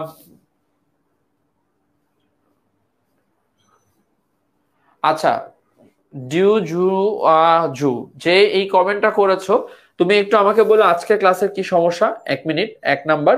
2 নাম্বার হচ্ছে তুমি আর কি কি প্রবলেম ফেস করেছো সেটা তুমি আমাকে জানাবা, আমি সেটা নিয়ে চেষ্টা করব কাজ করার। যদি প্রবলেম থাকে সেটা নিয়ে কিভাবে কি করা যায় সেটা আমি তোমাকে জানাবো, ঠিক আছে? তুমি আমাকে এটা একটু ডিটেল লিখে জানাবা যে কি প্রবলেম হয়েছে।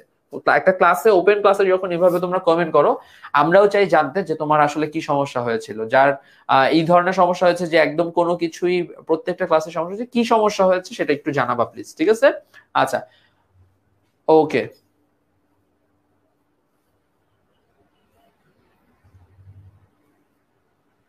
ঠিক আছে আরমান, আমরান, ধীরে সুস্থে পড়াবো, বাট মনে রাখো অ্যাডমিশনের ক্লাস ধীরে সুস্থে পড়লে তোমাদের নিজেদের লস, ঠিক আছে? আচ্ছা, এমসিকিউর দিকে এই জন্য আরো বেশি বেশি থাকতে হবে মাহরিয়া, যেন কনফিউশনটা পরীক্ষার হলে না করে, ঠিক আছে? সুমু, সবার কমেন্ট পড়তে পারতেছি না আজকে ক্লাসে, বেসিক্যালি আমাদের এমসিকিউ বেস সলভিং ক্লাসই।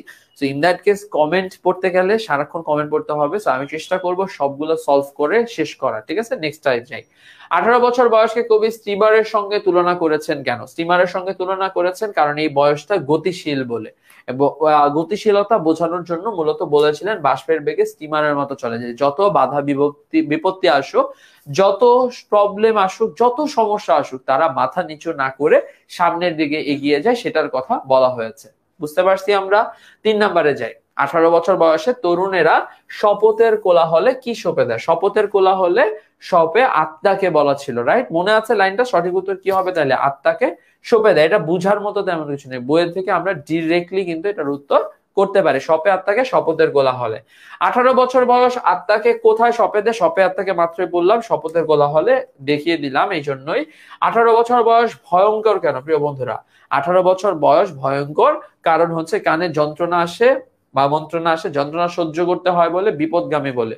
ভয়ঙ্কর কানে কানে যন্ত্রণা জায়গায় এটা মন্ত্রণা লেখো তো একটু, মন্ত্রণা আসে, মন্ত্রণা আসে বলে, কানে বিভিন্ন ধরনের মন্ত্রণা আসে কি, অনেক সময় কূপ পরামর্শ আসে মানুষ থেকে, অনেক সময় বিভিন্ন ধরনের পরামর্শ আসে, বুদ্ধি আসে, যে কারণে সহজেই এই সময়টাতে মানুষ কি বিপদগ্রস্ত হয়ে যেতে পারে। আচ্ছা, হ্যাঁ আমি এটাই করতেছি, কাউকে আর মানে পড়ার সুযোগটা এমন না যে পড়ার সুযোগ রাখতেছি না, আমরা হচ্ছে তোমার বেসিক্যালি আমি সলভ করে করে দিয়ে যাচ্ছি, ঠিক আছে। 18 বছর বয়স ভয়ঙ্কর কেন? 18 বছর বয়সে ভয়ঙ্কর কারণ কানে বিভিন্ন ধরনের মন্ত্রণা আসে, এটা বই থেকে ডিরেক্ট লাইন, সো ভালো মতো মনে রাখবা। 18 বছর বয়স দুর্বার কেন প্রিয় বন্ধুরা বলেন তো দেখি, 6 নম্বরের উত্তর কি হবে?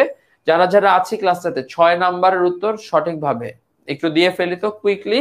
আচ্ছা, প্রচন্ড বেগে ধাবিত হয়, স্থবির বলে, উদাসীন বলে, হতাশ বলে। 18 বছর বয়স দুর্বার কেন? প্রচন্ড বেগে ধাবিত হয় বলে। এটা ধরো একদম বাকি অপশন গুলো কিন্তু আগে বাদ হয়ে যায়, স্থবির হওয়ার কথা না, উদাসীন হওয়ার কথা না, হতাশ হওয়ার কথা না। তো সঠিক উত্তর কি হবে? সঠিক উত্তর হবে হচ্ছে 5-এর ঘ বলতেছে কেন দেখি, আসো দেখে ফেলি। 5-এর যন্ত্রণা সহ্য করতে হয় বলে। 18 বছর বয়স ভয়ঙ্কর এই জন্য না, কানে বিভিন্ন মন্ত্রণা আসে সেই কারণে হচ্ছে ভয়ঙ্কর, ঠিক আছে। ওকে, 6 গেল। 7 নাম্বার, 18 বছর বয়সে কিসের প্রস্তুতি নিতে হয়? 18 বছর বয়সে আত্মসংযমী হওয়ার, স্বনির্ভর হওয়ার, ত্যাগী হওয়ার, নাকি ধ্যানী বা ধনী হওয়ার? বলো তো দেখি কি হবে। যারা আছি ক্লাসটাতে একটু বলে ফেলি, 18 বছর বয়সে কিসের প্রস্তুতি আমাদেরকে নিতে হয়? আত্মসংযমী হবার, স্বনির্ভর হবার, ত্যাগী হবার, নাকি ধনী হবার? যারা আছি একটু বলে ফেলি তো জলদি জলদি। 7 নাম্বার প্রশ্নটার উত্তর কি হবে? এইটা সঠিক উত্তর হবে কিন্তু স্বনির্ভর হয়। এই দুইটা জায়গায় আমরা ভুল করে ফেলি, আত্মসংযমী এবং স্বনির্ভর ভুল করা যাবে না। কিভাবে মনে রাখবো? দেখো, স্বনির্ভর মানে তুমি নিজের পায়ে নিজে দাঁড়াচ্ছ। এই যে কৈশোর থেকে বা কিশোর অবস্থা থেকে যৌবনের অবস্থায় পদার্পণের যে সময়টাতে, এই সময়টাতে তুমি নিজের পায়ে নিজে দাঁড়ানো শিখছো, নিজের মধ্যে সেই বোধটুকু জাগ্রত করছো, নিজেকে গঠন করার চেষ্টা করছো, বুঝতে পারছো? আত্মসংযমী এই জায়গাটার মধ্যে কিন্তু হবে না, সো এটা একটু ভালো মতো আমরা মনে রাখবো। স্বনির্ভর হওয়ার প্রস্তুতি আমাদেরকে নিতে হয়। যে দেখো বেশিরভাগ স্টুডেন্ট কিন্তু 7-এর ক নাম্বার অপশনটা বলতেছে, এটা কিন্তু ভুল হবে। 7-এর সঠিক উত্তর হবে 7-এর B number. Nadia, thank you so much. কয়েকজনই 7-এর খ বলছো। আহমেদ, সজীব বলছো 7-এর খ, থ্যাংক ইউ সো মাচ। বাকিদের কি অবস্থা? খান মোহাম্মদ সাদ বলছো 7-এর খ, আমি একদম দেখতে পারতেছি কারা কারা বলছে। তন্নি বলছো 7-এর খ, থ্যাংক ইউ সো মাচ। বাকিদের কি অবস্থা? অদিতি বলছে 7-এর খ, ঠিক আছে। আচ্ছা, তারপরে কি 7-এর খ বলছে আয়েশা আক্তার, তন্নি বলছে 7-এর খ। আচ্ছা ঠিক আছে,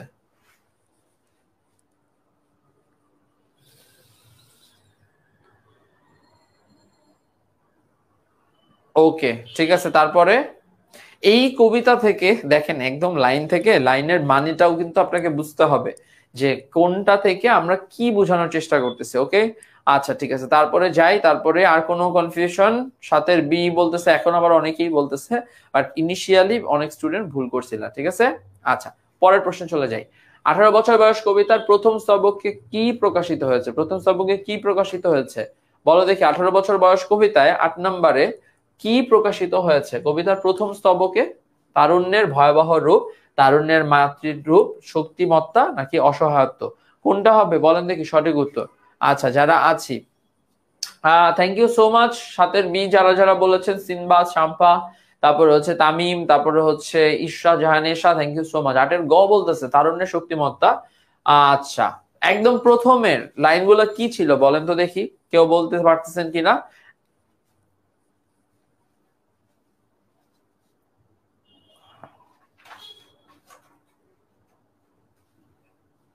আচ্ছা দেখেন, আমি সবসময় আমার কাছে মনে হয়, দেখেন আমি তো, আমরা কেউই তো আসলে কোশ্চেন বানাবো না, সো ইন দ্যাট কেস কবি পরিচিতি পড়ার ক্ষেত্রে কিছু কিছু, আবারও বলছি, এক একজন টিচারের ক্ষেত্রে এক একজনের কিন্তু মতামত এক এক রকম।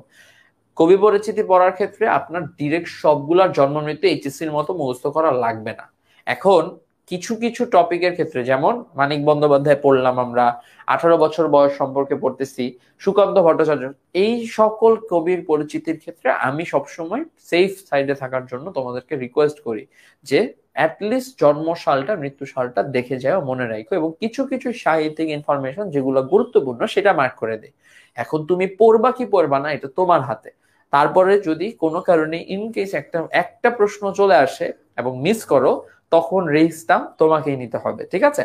সো আমি সবসময় প্রেফার করি যে তোমরা মানে সবগুলো তো ঢালাওভাবে কখনোই পড়া পসিবল না, ইভেন এইচএসসির সময় আমি বলি না তোমাদের সব পড়তে, কিন্তু যেখানে যেখানে পড়া প্রয়োজন সেই জায়গায় আমরা কিন্তু অ্যাটলিস্ট মিনিমাম জিনিসগুলো একটু পড়ে নিব, সো দ্যাট আমাদের প্রিপারেশনটা আমাদের নিজের কাছে নিজের প্রশ্ন থাকুক যে একজন লেখকের সম্পর্কে পড়ছি, আমি 2টা ইনফরমেশন এক্সট্রা মনে রাখতে পারলাম না, অ্যাডমিশনে আসলে না আসে না হঠাৎ চলে আসলে তখন কি করবা, এন্ড কখন এমন কি কোনো মানে রেফারেন্স তুমি দিতে পারবা যে অ্যাডমিশনের জন্মসাল বা কোনো সাল থেকে কখনো কোনো প্রশ্ন হয় না, যদি হয় না হয় তোমার যদি মনে হয় যে পড়বা না, সেফ সাইডে থাকবা, পড়ো না, কোনো অসুবিধা নেই। বাট আমি অলওয়েজ সাজেস্ট করবো আমার স্টুডেন্টদেরকে, যারা আমার কথা শুনে তাদেরকে জন্মসাল মৃত্যুসাল স্পেশালি যেগুলো আমি দাগিয়ে দিচ্ছি সেগুলো পড়ে রাখার জন্য, ঠিক আছে? ওকে, আচ্ছা, তারপরে দেখি আজকে, আচ্ছা ঠিক আছে, 18 বছর কি দুঃসহ, মাথা তুলবার ঝুঁকি, 18 বছর বয়সেই অহরহ দুঃসাহসেরা দেয় যে উকি।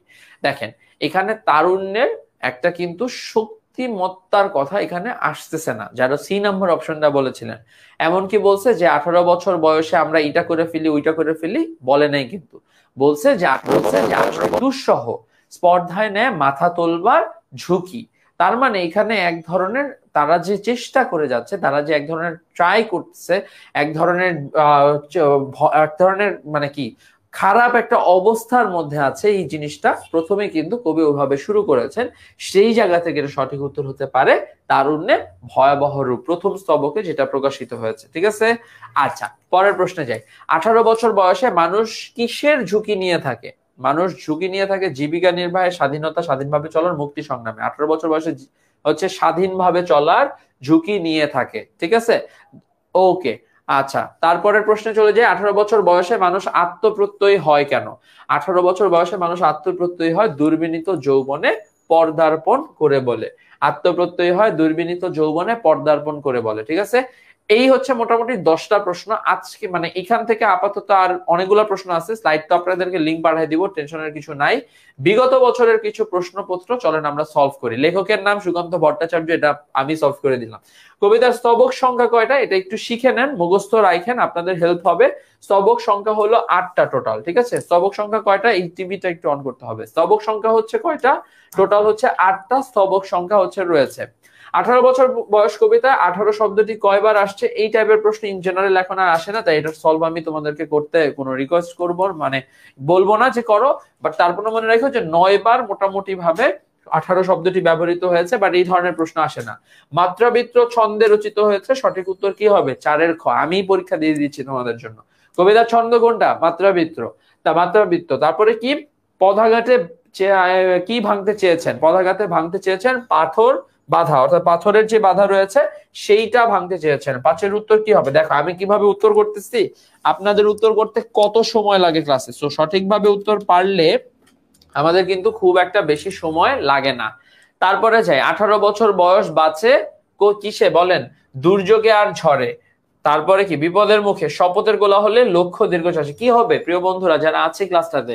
আমি তোমাদের কমেন্ট দেখতে পারতেছি না আমার সামনে, সো আমি একটু কমেন্টের ছাড়াই উত্তর করে যাচ্ছি, তোমরা একটু দেখে নাও, হ্যাঁ? 18 বছর বয়স বাঁচে কিসের মাধ্যমে? দুর্যোগে আর ঝড়ে হওয়ার কথা। সঠিক উত্তর দুর্যোগে এবং ঝড়ে, ভেরি গুড। 18 বছর বয়স কি জানে না? 18 বছর বয়স রক্তদানের পুণ্য জানে না, একবার বলেছিলাম, আর হচ্ছে কাঁদতে জানে না। তো সঠিক উত্তর কাদা হবে। কাদা মানে কি? এটা মাটির কাদা না, কিন্তু কান্না করার কাদা, ঠিক আছে? কত বছর বয়সে কবি সুকান্ত ভট্টাচার্য মৃত্যুবরণ করেছেন? খুবই সহজ, খুবই গুরুত্বপূর্ণ, মনে রাখো, ঠিক আছে? কত বছর বয়সে প্রিয় বন্ধুরা? কি 18 বছর বয়স কবিতায় সুকান্ত ভট্টাচার্যের কথা বলা হয়েছে। সুকান্ত ভট্টাচার্য কত কত বছর বয়সে মৃত্যুবরণ করেন? 21 বছর বয়সে। সঠিক উত্তর 21 বছর। 8-এর সঠিক উত্তর কি? 3 নাম্বার অপশনটা। এক নজরে যদি আমরা দেখি তাহলে দেখলাম আমরা কি কি? পদাঘাতে চায় ভাঙতে পাথর বাধা, 18 বছর বয়স পুণ্য জানে রক্তদানের, বয়স চলে বাষ্পের বেগে, বয়স চলে স্টিমারের বেগে, কানে আসে মন্ত্রণা, দেখেন ছোটায় কি? তুফান, বয়স কাঁপে কেন? বেদনায়, 18 বছর বয়স উকি দেয় কি? দুঃসাহস উকি দেয়। বুঝাইতে পারছি? ক্লিয়ার আছে সবকিছু? আরো কিছু ইম্পর্টেন্ট ইনফরমেশন। 18 বছর বয়স লক্ষ্য দীর্ঘশ্বাসে হয় কি হয়, কালো হয়। 18 বছর বয়সে অবিশ্রান্ত রূপে আসে বিভিন্ন প্রতিঘাত বা ঘাত। 18 বছর বয়স কবিতার মর্মবাণী হচ্ছে বয়ঃসন্ধিকালের বৈশিষ্ট্য। 18 বছর বয়স কবিতার চরণ সংখ্যা হলো কয়টা? 32টা। কয়টা হবে? 32টা হচ্ছে টোটাল 18 বছর বয়স কবিতার চরণ সংখ্যা। এটা একটু পড়ে রাখো, যদিও খুব বেশি আসে না ইন জেনারেল, সাধারণত এখন আর, তারপর একটু ভালো মতো দেখে রাখো। 18 বছর বয়স কবিতাটি রচিত 6 মাত্রা মাত্রাবৃত্ত ছন্দে। 18 বছর বয়স কবিতায় অন্তর্ভুক্ত কি বলতো? ছাড়পত্র কাব্যগ্রন্থের। একটু ফাস্ট গেলাম, তোমরা বাকি ইনফরমেশন গুলা একটু ভালো মতো নোট করে রাখো। এই ইনফরমেশন গুলা লাগলে স্ক্রিনশটও রাখতে পারো, তোমাদের ইচ্ছা। এগুলো একদমই ভুল করা যাবে না, মোস্ট কমন থিংস যেগুলো আমরা স্টুডেন্ট হিসেবে ভুল করে থাকি। কবিতায় ছাড়পত্র কাব্যগ্রন্থ থেকে নেওয়া হয়েছে, ভুল করতে পারবো না। 1948 সালে হচ্ছে তোমার এটা, 1948-এর অনুযায়ী বলা হয়েছে। একটা মিনিট। আচ্ছা,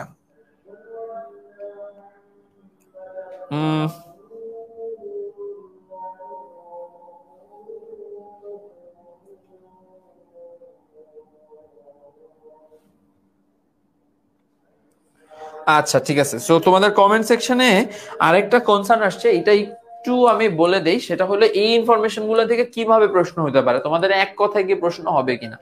এক কথায় সাধারণত প্রশ্ন হয় না। এই প্রশ্নগুলোর ক্ষেত্রে আমরা যে কাজটা করব সেটা হচ্ছে এখান থেকে মূলত তোমার এমসিকিউর আকারের প্রশ্নই হবে, কিন্তু এখানে আর এমসিকিউর মতো না দিয়ে তোমাদেরকে জাস্ট ইনফরমেশন গুলো দিয়ে রেখেছি, ঠিক আছে? আচ্ছা, সো হচ্ছে আমরা একটু বলে ফেলি। আচ্ছা, একজন বলল ভুল আছে, কোনটা ভুল আছে একটু আমাকে বলেন দেখি, আমরা একসাথে সলভ করতে পারি কিনা। আচ্ছা, তারপরে কি বলছে যে স্তবকে 8টা স্তবক আছে, প্রতি স্তবকে 4টা করে পংক্তি লেখা থাকে। কবিতাটিতে 18 শব্দটি ব্যবহৃত হচ্ছে 8 বার। এইটা ধরেন দরকার নাই, খুব একটা ইম্পর্টেন্ট কিছু না। 18 বছর শব্দটি ব্যবহৃত হয়েছে বাদ, এটা লাগবে না, এটা লাগবে না, মস্ত করেন না। সুকান্ত ভট্টাচার্য 21 বছর বয়সে যক্ষা রোগে আক্রান্ত হয়ে মারা যান। আচ্ছা ঠিক আছে, যক্ষা রোগে আক্রান্ত হয়ে মারা যান থেকেও বেশি ইম্পর্টেন্ট হচ্ছে মনে রাখবেন যে 21 বছর বয়সে তিনি মারা গেছেন। আর তিনি যক্ষা রোগে, রিটেন কিভাবে আসবে? রিটেনে সাধারণত অনেক সময় অনুধাবনের প্রশ্ন আসে, অনুচ্ছেদ লিখতে দেয়। রিটেন নিয়ে আমরা পরে একটু ডিসকাস করবো, এখন রিটেনের ক্লাসে না যাই, ঠিক আছে? আচ্ছা, রিভিশন বোর্ডে যদি আসি, তাহলে কিসে কালো, এটা একটু আগে পড়ছি, আপনারাই উত্তর করতে পারা উচিত। তারপরে বলে দেই, লক্ষ্য দীর্ঘশ্বাসে কালো। কবির মতে 18 বছর বয়স বেদনায় কেমন করে কাঁপে? বেদনায় থর থর করে কাঁপবে। বয়স কবিতা সবকিছুর পরও কিসের জয়ধ্বনি শুনতে পান? সবকিছুর পরও 18-র জয়ধ্বনি আমরা শুনতে পাই। সো এরপরে কি, শপথের কোলাহলে কারা আত্মাকে সমর্পণ করে? শপথের কোলাহলে 18 বছর বয়সী তরুণেরা আত্মাকে সমর্থন করে, ঠিক আছে? আর কখন হাল ঠিক মতো রাখা ভার হয়ে পড়ে? দুর্যোগের সময় হাল ঠিক মতো রাখা ভার হয়ে পড়ে, ঠিক আছে? ওকে, আচ্ছা ঠিক আছে। তারপরে হচ্ছে ওকে, আর কোনো কনফিউশন থাকলে একটু বইলো, কোনো অসুবিধা নাই। যারা শুধু ভাইয়া ক্লাস,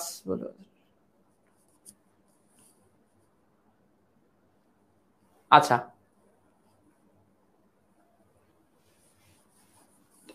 একটু দেখি কমেন্টে, দাঁড়াও তোমাদের কিছু কমেন্ট আমি একটু দেখে নিই এদিক থেকে। একটু সি এর একটু স্ক্রল আপ করো তো, সিতে, হ্যাঁ সিতে কিছু কমেন্ট আমরা একটু দেখি উপরে। আচ্ছা ঠিক আছে, আর একটু দেখি তানজিমের কমেন্টটাতে একটু ক্লিক করি।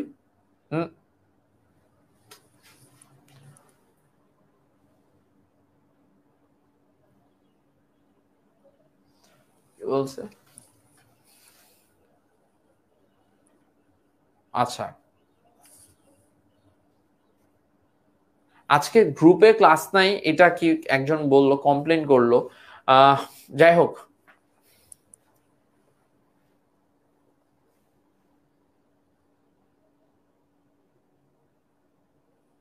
আচ্ছা ঠিক আছে, অসুবিধা নেই। আহ যাই হোক, অসুবিধা নেই, ঠিক আছে। আপনারা নিজেদের মধ্যে ঝগড়াঝাটি করেন। আমি দুইটা কমেন্টের রেফারেন্সে বেসিক্যালি দেখতেছিলাম, একজন বলতেছে ওই যে টাকা নষ্ট হয়েছে, কেন ভর্তি হইলাম, এই নিয়ে কমেন্ট করছে, আরেকজন আবার ওটার এই করতেছে। তো এরকম কিছু না, আপনাদের প্রবলেম ডেফিনেটলি থাকবে, সেগুলো আপনারা আমাদেরকে জানাবেন। আমাদের টিম কিন্তু কন্টিনিউয়াসলি কাজ করে যাচ্ছে যেন ভালো একটা সার্ভিস আপনাদের জন্য এনশিওর করতে পারি। অনেক সময় এটা পসিবল হয়, অনেক সময় আমরা হয়তো কোনো জায়গায় আমাদের মানে সীমাবদ্ধতা থাকতে পারে। সো আমরা আমাদের জায়গা থেকে সর্বোচ্চ চেষ্টা করবো, বাট এখানে মন খারাপ না করে আপনিও ক্লাসে একটু মনোযোগ দেন, তাহলে হয়তো আমরা বেটার ভাবে ক্লাসগুলো কন্টিনিউ করতে পারবো, ঠিক আছে? আচ্ছা, পরবর্তীতে এই ইনফরমেশন গুলো আপনারা একটু দেখে নেবেন। এখানে 20-21টার মতো বেসিক্যালি আমাদের যে লাইনগুলা ছিল সেই লাইনগুলা থেকে শর্টকাটে মনে রাখার জন্য, মানে থাকে না যে আমরা যখন কবিতাটা পড়ি তখন তো জাস্ট কবিতাটা পড়েই যাই, বাট মেইন যে ইনফরমেশন গুলো সেগুলো অনেক সময় মিস হয়। এই কারণে একটু মানে মেইন প্রশ্ন করে করে নিজের সাথে নিজে যেন প্রশ্ন করে রিভিশন করতে পারেন ওইভাবে দেওয়া হয়েছে, ঠিক আছে? নতুন কমেন্টে চলে যাই। ওকে, এরপরে আমরা আমাদের বাংলা ব্যাকরণের সমাস নামের টপিকটা বলবো। সালাম দিয়েছেন, আমি প্রথমেই ক্লাসে ঢুকেই সবার আগে বলেছি যে ওয়ালাইকুম আসসালাম সবাইকে, আশা করি সবার পক্ষ থেকে তখন উত্তরটা নেওয়া হয়ে গিয়েছিল, ঠিক আছে? সমাস নিয়ে আমরা যখন পড়ছি আমাদের মেইন প্রথম একটা প্রশ্ন আপনাদেরকে যদি বলি, এক লাইনে সমাস কি আমাকে একটু বলতে হবে, তাহলে আপনারা আমাকে একটু কমেন্টে বলেন তো দেখি যে সমাস বলতে আপনার মাথায় কি আসতেছে প্রথমে। সমাস বলতে আপনার মাথায় প্রথমে কি কোন জিনিসটা আসতেছে এইটা একটু আমাকে কমেন্টে জানান জলদি জলদি, তাহলেই হবে, ঠিক আছে? যারা আছে ক্লাসটাতে একটু আমাকে বলেন প্রথমেই যে সমাস বলতে আমরা কি বুঝতে পারি, ঠিক আছে? ওকে, আচ্ছা,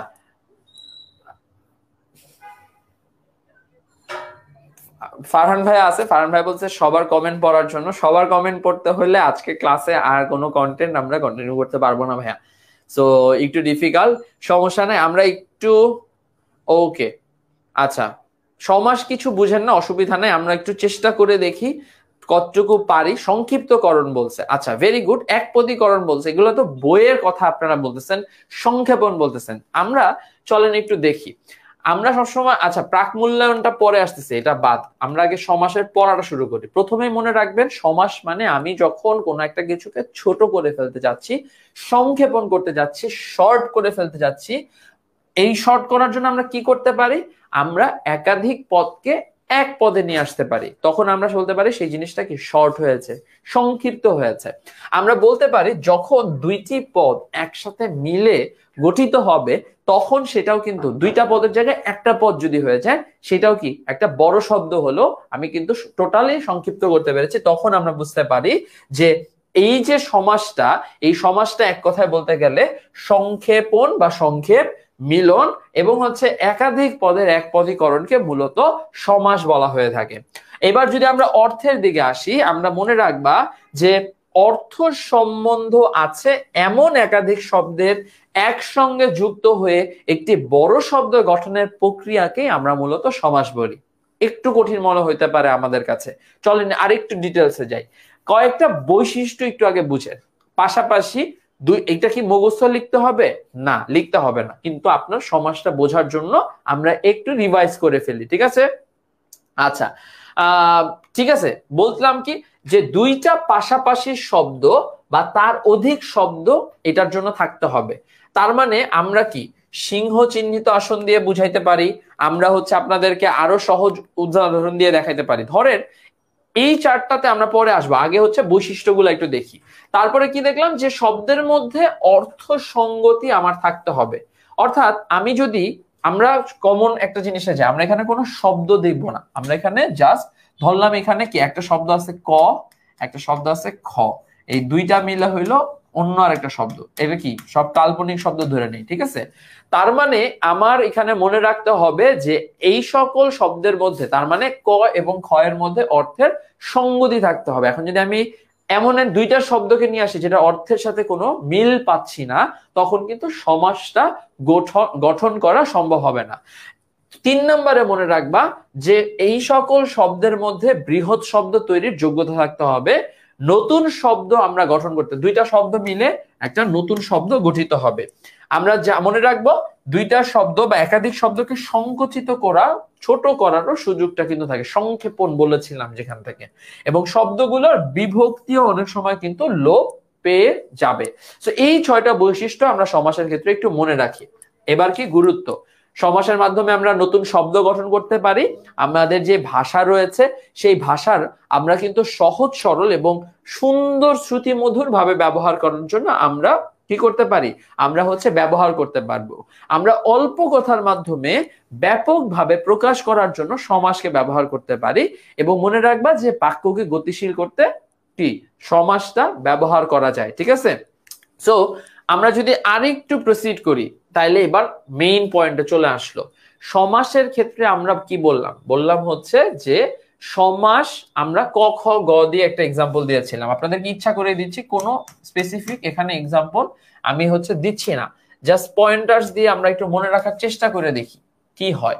সবসময় তো আমরা কোনো না কোনো শব্দ ব্যবহার করি, শিখি, চলেন দেখি ফর্মুলা বানাইতে পারি কিনা। কোনো ধরলাম এটা হচ্ছে একটা শব্দ, এটা একটা শব্দ হয়ে তৃতীয় একটা শব্দ আমার জন্য গঠিত হইলো। সমস্ত পদ, এবং সবসময় মনে রাখবেন যে এই যে তিনটা জিনিস এটার বিভিন্ন নাম রয়েছে। প্রথমত আমার সমস্ত পদটা কি, সবাই আমরা কি চিনি সমস্ত পদ কি, বলেন দেখি। সমস্ত পদটা হচ্ছে মূলত আমার যে সমাস নিষ্পন্ন পদটা আসবে সেইটাকে আমরা সমাস নিষ্পন্ন পদটাকে বা শব্দগুলোকে আমরা মূলত কি সমস্ত পদ বলি। তাহলে এখন আপনাদেরকে আমি জিজ্ঞাসা করতেছি, কোনো শব্দ লিখে নাই, বলেন তো এই ক খ এবং গ এর মধ্যে আমার সমস্ত পদটা কোনটা? এখানে সমাস নিষ্পন্ন হয়ে বা সমাসবদ্ধ হয়ে গঠিত হয়েছে কোনটা? গঠিত হয়েছে হচ্ছে কি গ নাম্বার অপশনটা।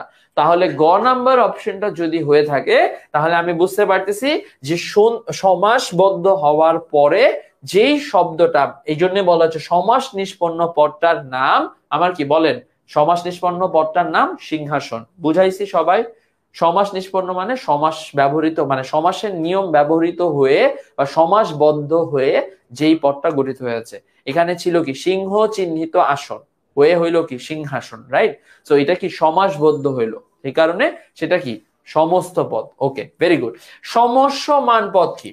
যে যে পদে সমাস গঠিত হয়। যেমন আমি যদি এই সিংহাসনটার সমাস নিষ্পন্ন বা সমস্যমান পদ লিখতাম তাহলে আসতো কি, বলো, সিংহ চিহ্নিত আসন, আসতো না?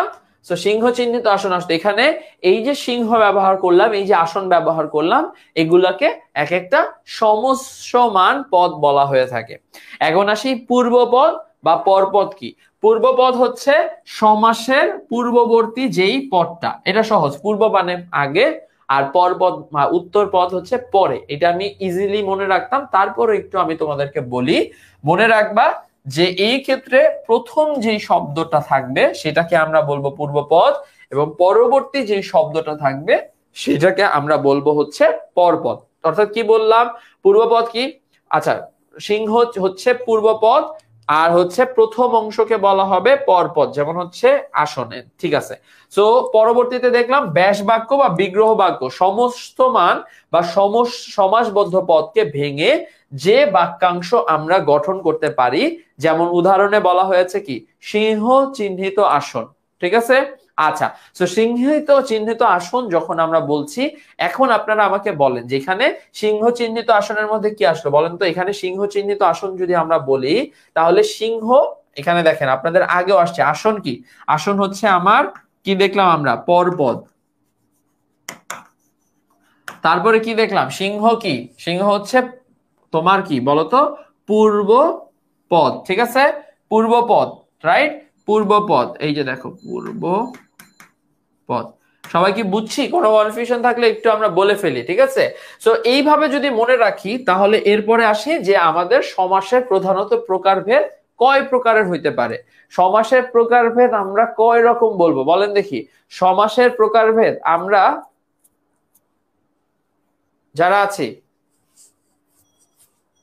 ওকে, কুইকলি বলে ফেলি কোনটা কোন সমাস, এটা পারি না, আচ্ছা ঠিক আছে, সমস্যা নেই। এগুলো একটু আমরা একটু ফাস্ট যাবো এই অংশটাতে, হ্যাঁ, পরের অংশগুলোতে আরেকটু স্লোলি পড়বো, ঠিক আছে।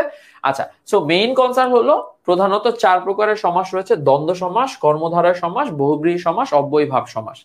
দ্বন্দ্ব সমাস, আমাদের বানানটা বারবার ভুল আছে, বাট টেনশনের কিছু নাই, প্রাধান্য পায় হচ্ছে উভয় পদের অর্থ। এটা শর্টকাটটা মনে রাখেন, যখনই আপনি দ্বন্দ্ব সমাস পড়ছেন আপনি মনে রাখবেন এই যে দুইটা পদ, যেটা একটু আগে বলতেছিলাম কি ক প্লাস হচ্ছে খ ইকুয়াল টু পাই গ, এখানে মনে রাখবেন যে এই যে দুইটা পদ, এই দুইটা পদের অর্থই আমার দ্বন্দ্ব সমাসে প্রাধান্য পাবে, নাম্বার এক।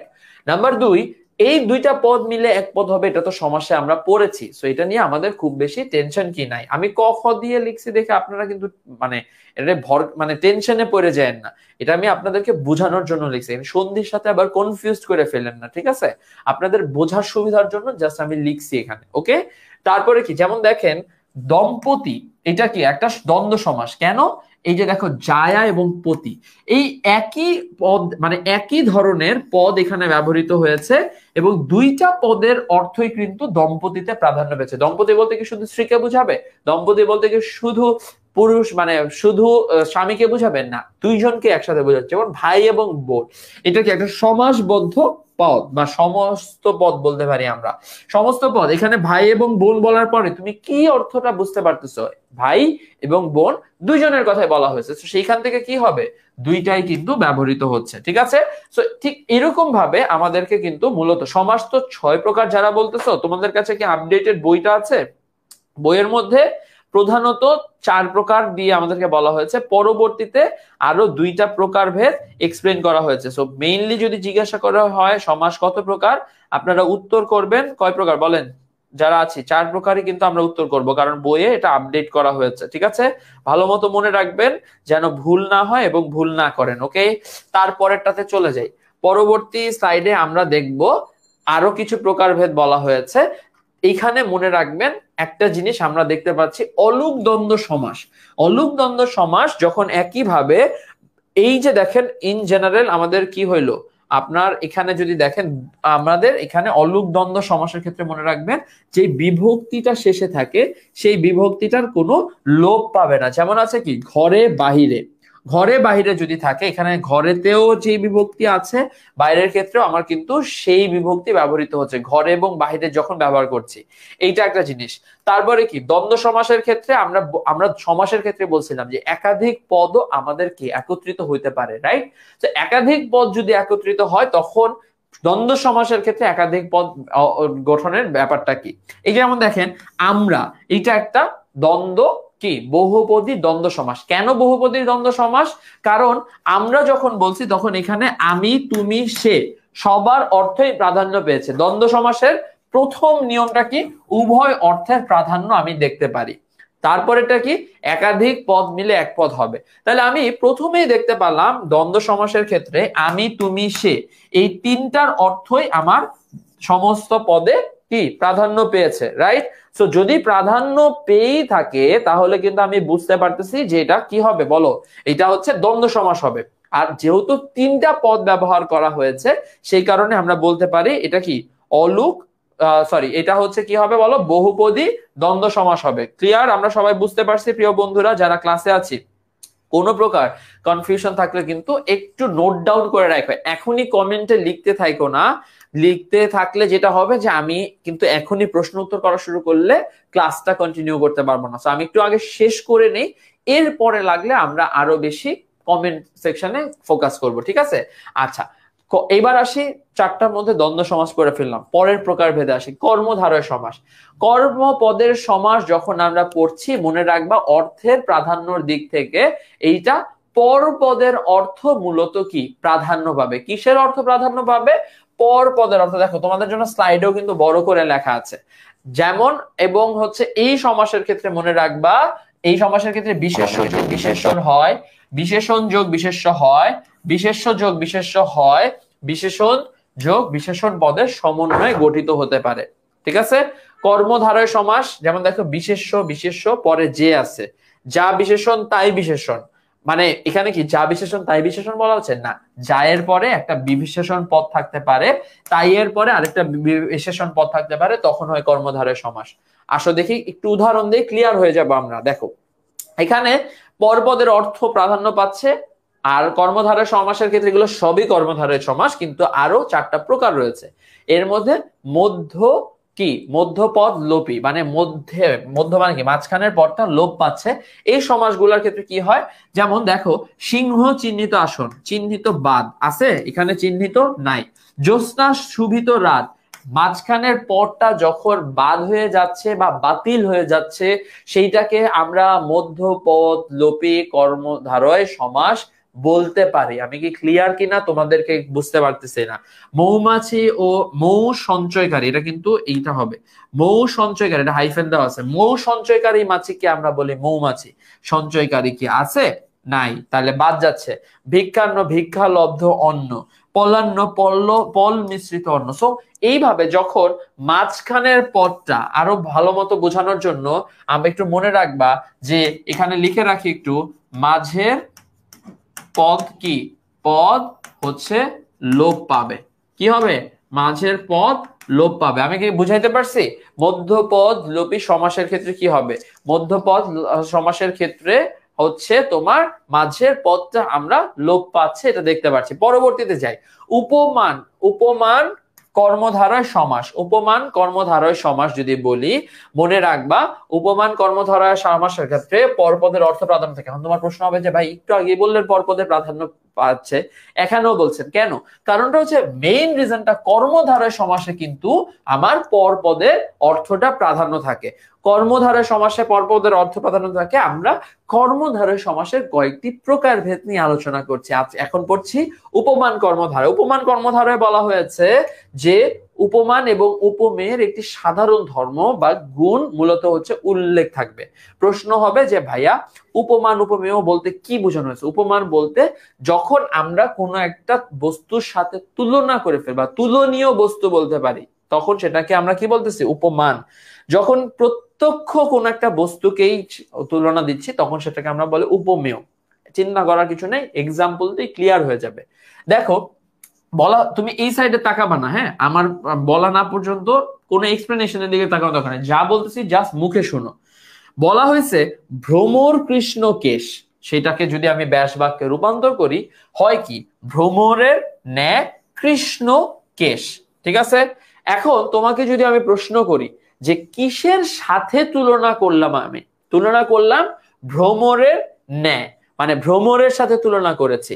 তাইলে এখানে তুলনীয় বস্তু বা উপমান কি বলতো দেখি? উপমান সাধারণ ধর্ম, উপমেয়। সো এখানে মূলত আমাদের দুইটা জিনিস মাথায় রাখতে হবে। সেটা হচ্ছে কিসের সাথে তুলনা, কিসের সাথে, বা হচ্ছে কি কার সাথে তুলনা দিচ্ছি, কার সাথে তুলনা দিলাম। আর 2 নাম্বার পয়েন্টারে তুমি মনে রাখতে পারো যে কি তুলনা করতেছো, কি তুলনা করতেছো। তাইলে মোটামুটি ক্লিয়ার হয়ে যাবে। দেখো এখানে আমি তুলনা করতেছি কি? আমি চুলটাকে, মানে আমার ভ্রমরের নে কৃষ্ণ কেশ, এখানে চুলটা কিরকম সেইটাকে আমি তুলনা করতেছি। তো এই জায়গা থেকে আমরা বুঝতে পারি যখনই আমি দেখব যে কিসের সাথে তুলনা করতেছে তুলনীয় বস্তু, সেটা হচ্ছে কি আমার উপমান। আর উপমেয় কখন? উপমেয় হচ্ছে যখন প্রত্যক্ষ বস্তুটাই আমি কিন্তু তুলনা করতেছি। তুষার শুভ্রতা বলা হয়েছে কি? তুষারের ন্যায় শুভ্র। তার মানে কি তুলনা করলাম কিসের সাথে? তুষারের সাথে। কি টাইপের তুলনা বা কি ধরনের বিশেষণ ব্যবহৃত হচ্ছে? শুভ্র, মানে এই যে সাদা ব্যবহৃত হয়েছে সেটার কথা বলা হচ্ছে। আমি কি বুঝাইতে পারছি যে দুইটা কনসেপ্ট এখানে কিভাবে আসে? আচ্ছা, তারপরেরটায় চলে যাব। 4 প্রকারের 3 নাম্বারটা আসতেছে কি? উপমিত কর্মধারয় সমাস। সেম ভাবে আমাদের পরপদের অর্থ প্রাধান্য থাকবে, এখানে আমাদের কোনো কনফিউশন নাই। উপমিত কর্মধারয় সমাসের ক্ষেত্রে মনে রাখবা সাধারণ গুণ বা ধর্মবাচক পদের উল্লেখ থাকে না, এখানে উপমেয় পদটি পূর্বে বসে যাবে। যেমন মুখ চন্দ্র, এটা যদি আমরা বোঝার চেষ্টা করি, বলছে কি মুখ, এটা দিয়ে আমি তুলনা করতেছি প্রত্যক্ষ বস্তু, এটা তাহলে কি এটা উপমেয়। আর কিসের সাথে তুলনা করলাম? আমি তুলনা করলাম চাঁদের সাথে, তাহলে এটা কি উপমান।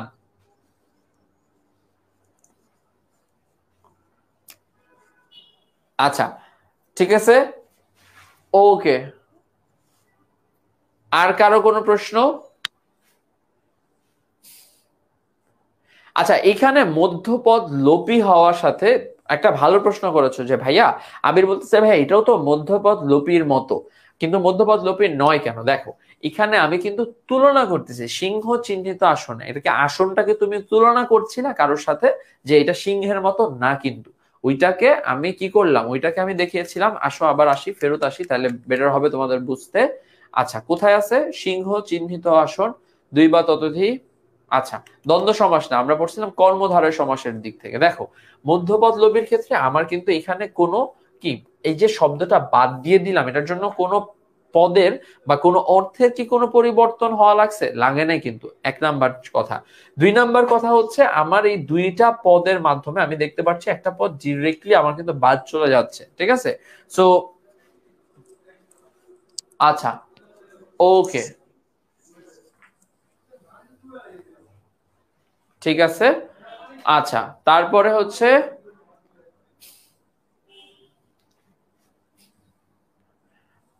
হ্যাঁ, এইটা এইভাবেও তোমরা চাইলে মনে রাখতে পারো যে আরেকটা সহজ উপায় বলি, যদি তোমাদের কোনো কারণে ন্যায় এই শব্দটা এটার মতো ওইটার মতো, তাইলে সবসময় মনে রাখবা মাঝখানে যদি থাকে সেটা উপমান, শেষে থাকলে সেটা উপমিত। আর এটা সব ক্ষেত্রে অ্যাপ্লিকেবল নাও হতে পারে, যদি না হয় তখন যদি এই শর্টকাট দিয়ে মনে রাখলে ভুল হবে।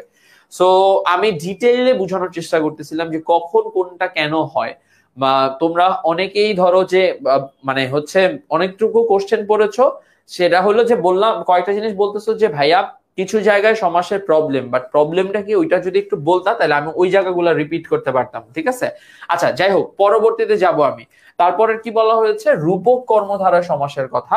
রূপক কর্মধারা সমাস থেকে মনে রাখবা যেখানে উপমান এবং উপমেয়ের মধ্যে অভিন্নতা কল্পনা করা হয়। যেমন মন মাঝি, মন মাঝি যখন আমরা বলছি মন রূপ মাঝি মানে মনের মতো মাঝি। বিষাদ সিন্ধু যখন বলছি বিষাদ রূপ সিন্ধু। তারপরে হচ্ছে আমরা যখন ক্রোধানল বলছি ক্রোধ রূপ অনল। অর্থাৎ আমরা বুঝতে পারতেছি যে এই দুইটা পদের মধ্যে উপমান এবং উপমেয়ের মধ্যে আমরা কোনো ধরনের ভিন্নতা যখন দেখতে পাই না, তখন আমরা সেটিকে বলতে পারি রূপক কর্মধারায় সমাস, ঠিক আছে? বুঝছি, রূপক মানে কল্পনা করা, ভেরি গুড, ভালো মতো বুঝতে পারতেছো। এবং এটার মধ্যে কোনো ধরনের তেমন কিন্তু ভিন্নতা আমরা দেখতে পারি না, ঠিক আছে? Got it. পরেরটাতে চলে যায়, বহুব্রীহি সমাস। এখানে কোন পদের কিন্তু কোনো প্রকার প্রাধান্য আমরা পাই না। কোনটির অর্থ না বুঝিয়ে অন্য কোনো পদকে বা অর্থকে যখন বুঝায় তখনই সেটিকে আমরা বহুব্রীহি সমাস বলে থাকি। আমরা কি সবাই বুঝতে পারতেছি? যদি থাকে কনফিউশন থাকে তাহলে আমাকে একটু বইলো, ঠিক আছে? যারা যারা ক্লাসে আছি একটু কুইকলি বলে ফেলো।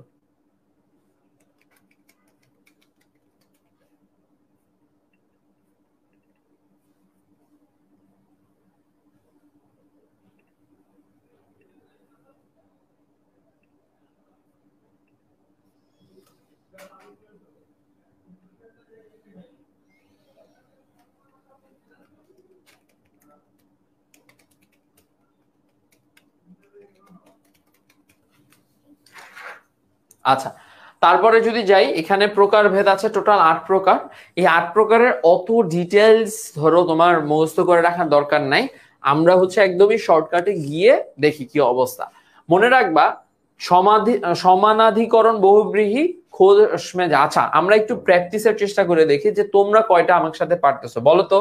80-20 এইটার ক্ষেত্রে ব্যাধিকরণ হয় কেন, এটা কি কেউ বলতে পারবো?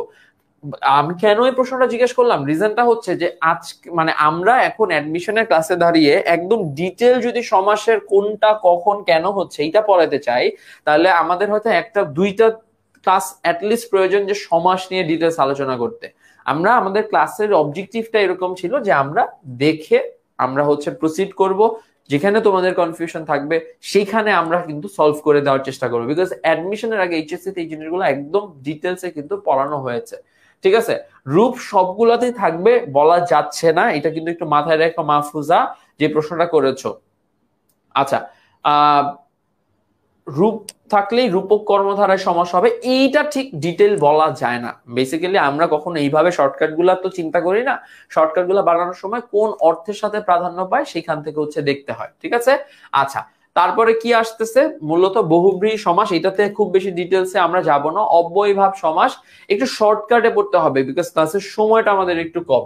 প্রাধান্য পাবে কি মনে রাখবো, অব্যয়ীভাব সমাসের কথা আমরা যখন বলছি তখন আমরা মনে রাখবো হচ্ছে আমাদের প্রাধান্য পূর্বপদ। এবং মনে রাখবা যে এই পূর্বপদের ক্ষেত্রে অব্যয় থাকবে, এই পূর্বপদের ক্ষেত্রে অব্যয় থাকবে এবং অব্যয়ের অর্থ কিন্তু মূলত হচ্ছে প্রাধান্য পাবে। উদাহরণ হিসেবে থাকতে পারে হা ভাত, এইটা একটু ভালো মতো পড়ে রাখো, সবগুলা ভালো মতো না পড়লেও উপকণ্ঠ কণ্ঠের সমীপে, এটা একটু ভালো মতো মনে রাখো যে পূর্ব পদে আমার কি অব্যয় থাকতেছে এবং অব্যয়ের অর্থই মূলত এখানে প্রাধান্য পাচ্ছে। ঠিক আছে, উপকণ্ঠ কণ্ঠের সমীপে, তারপরে কি প্রতিদিন, দিন দিন, আপাদমস্তক পা হতে মাথা পর্যন্ত। ঠিক আছে, আচ্ছা তারপরে যদি যাই আমরণের ক্ষেত্রে মরণ পর্যন্ত, তারপরে দেখলাম কি উপকূল কুলের সমীপে, তারপরে হচ্ছে সমাসের পরিবর্তে এই যে দুইটা জিনিস যেটা নিয়ে তোমাদের ফার্স্টেই কনফিউশন ছিল, সেটা কি যে 4 প্রকার নাকি 6 প্রকার কোনটা লিখবো, বইয়ে এখন 4 প্রকারই বলা হচ্ছে। সেই কারণে এছাড়াও আরো 2 প্রকারের সমাসের কথা আমরা মেনশন করছি, যেটা হচ্ছে দ্বিঘু এবং তৎপুরুষ সমাস, এই দুইটার কথা বলা হয়েছে। মনে রাখবা দ্বিঘু সমাসকে অনেকেই অনেক সময় আমরা কর্মধারয় সমাসের অন্তর্ভুক্ত মনে করি এবং তৎপুরুষকে অব্যয়ীভাব সমাসের অন্তর্ভুক্ত আমরা মনে করি, কিন্তু এই জিনিসটা কিন্তু আসলে বেশ ব্যতিক্রম, আমাদের একটু বুঝতে হবে।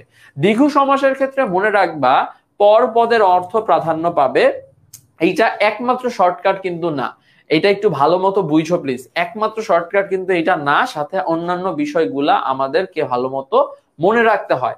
বলছে যে সমাহার বা মিলন অর্থে সংখ্যাবাচক শব্দের সঙ্গে বিশেষ্য পদের যে সমাস হয় সেটাকে বলা হয় কি সংখ্যা যোগ বিশেষ্য র বা এর বা সাথে সমাহার টাইপের কিছু থাকবে, তাহলে হচ্ছে আমরা পাচ্ছি কি দ্বিঘু সমাস। যেমন শতাব্দী, শতাব্দীর যদি আমি ভাঙি তাহলে আমার কি দাঁড়ায়, বা আমি সমাসবদ্ধ ব্যাস বাক্যটা কি হচ্ছে, শত অব্দের সমাহার।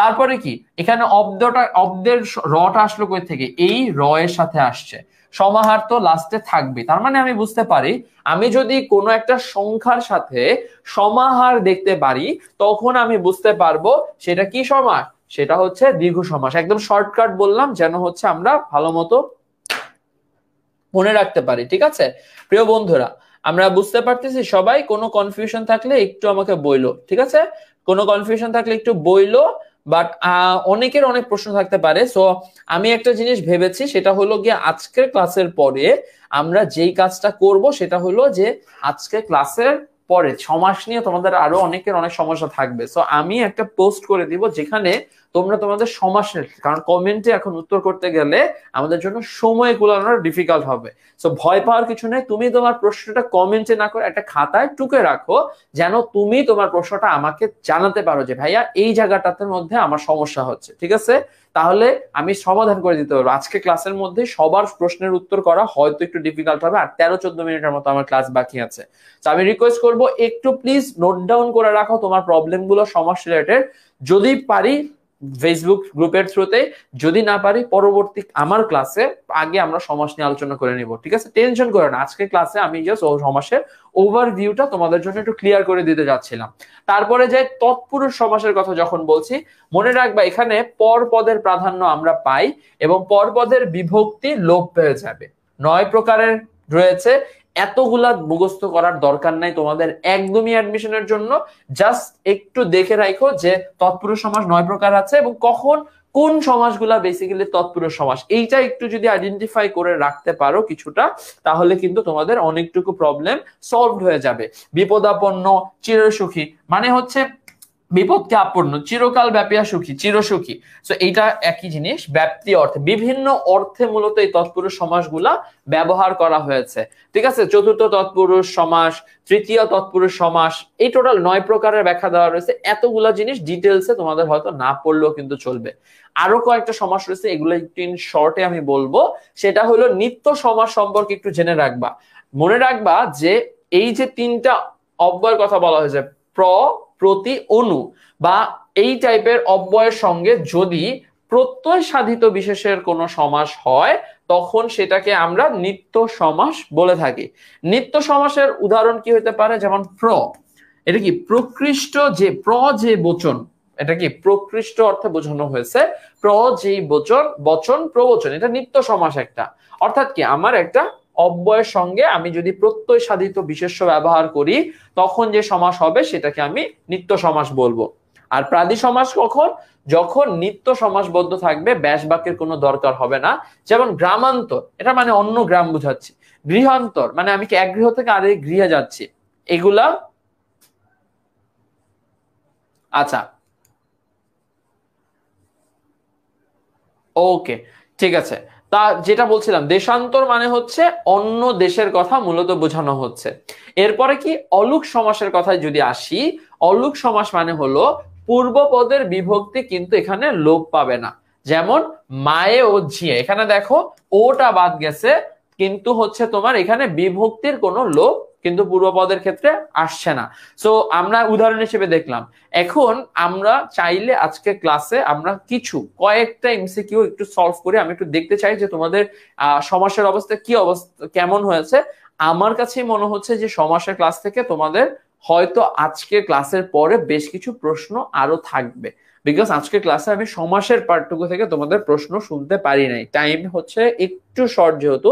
সো চিন্তা করার একদম কোনো কারণে, তোমার প্রশ্নগুলা একটু নোট ডাউন করে রাখো কোথাও, সেটা কমেন্ট সেকশনে করলে হারিয়ে যাবে।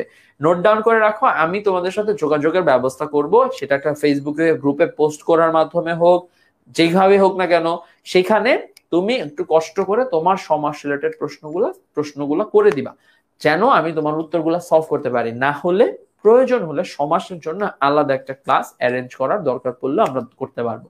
টেনশন করার কোনো দরকার নেই, যতটুকু পড়েছি যতটুকু বুঝেছি সেখানে তোমাদের কি অবস্থা সেইটা হচ্ছে একটু দেখো, ঠিক আছে? আচ্ছা, একজন বলতেছে কিসের উত্তর দেন আপনারা, অনেকেই প্রশ্ন হয়তো দেখতে পাচ্ছেন। কাজল কালো এর সঠিক ব্যাস বাক্য কোনটা?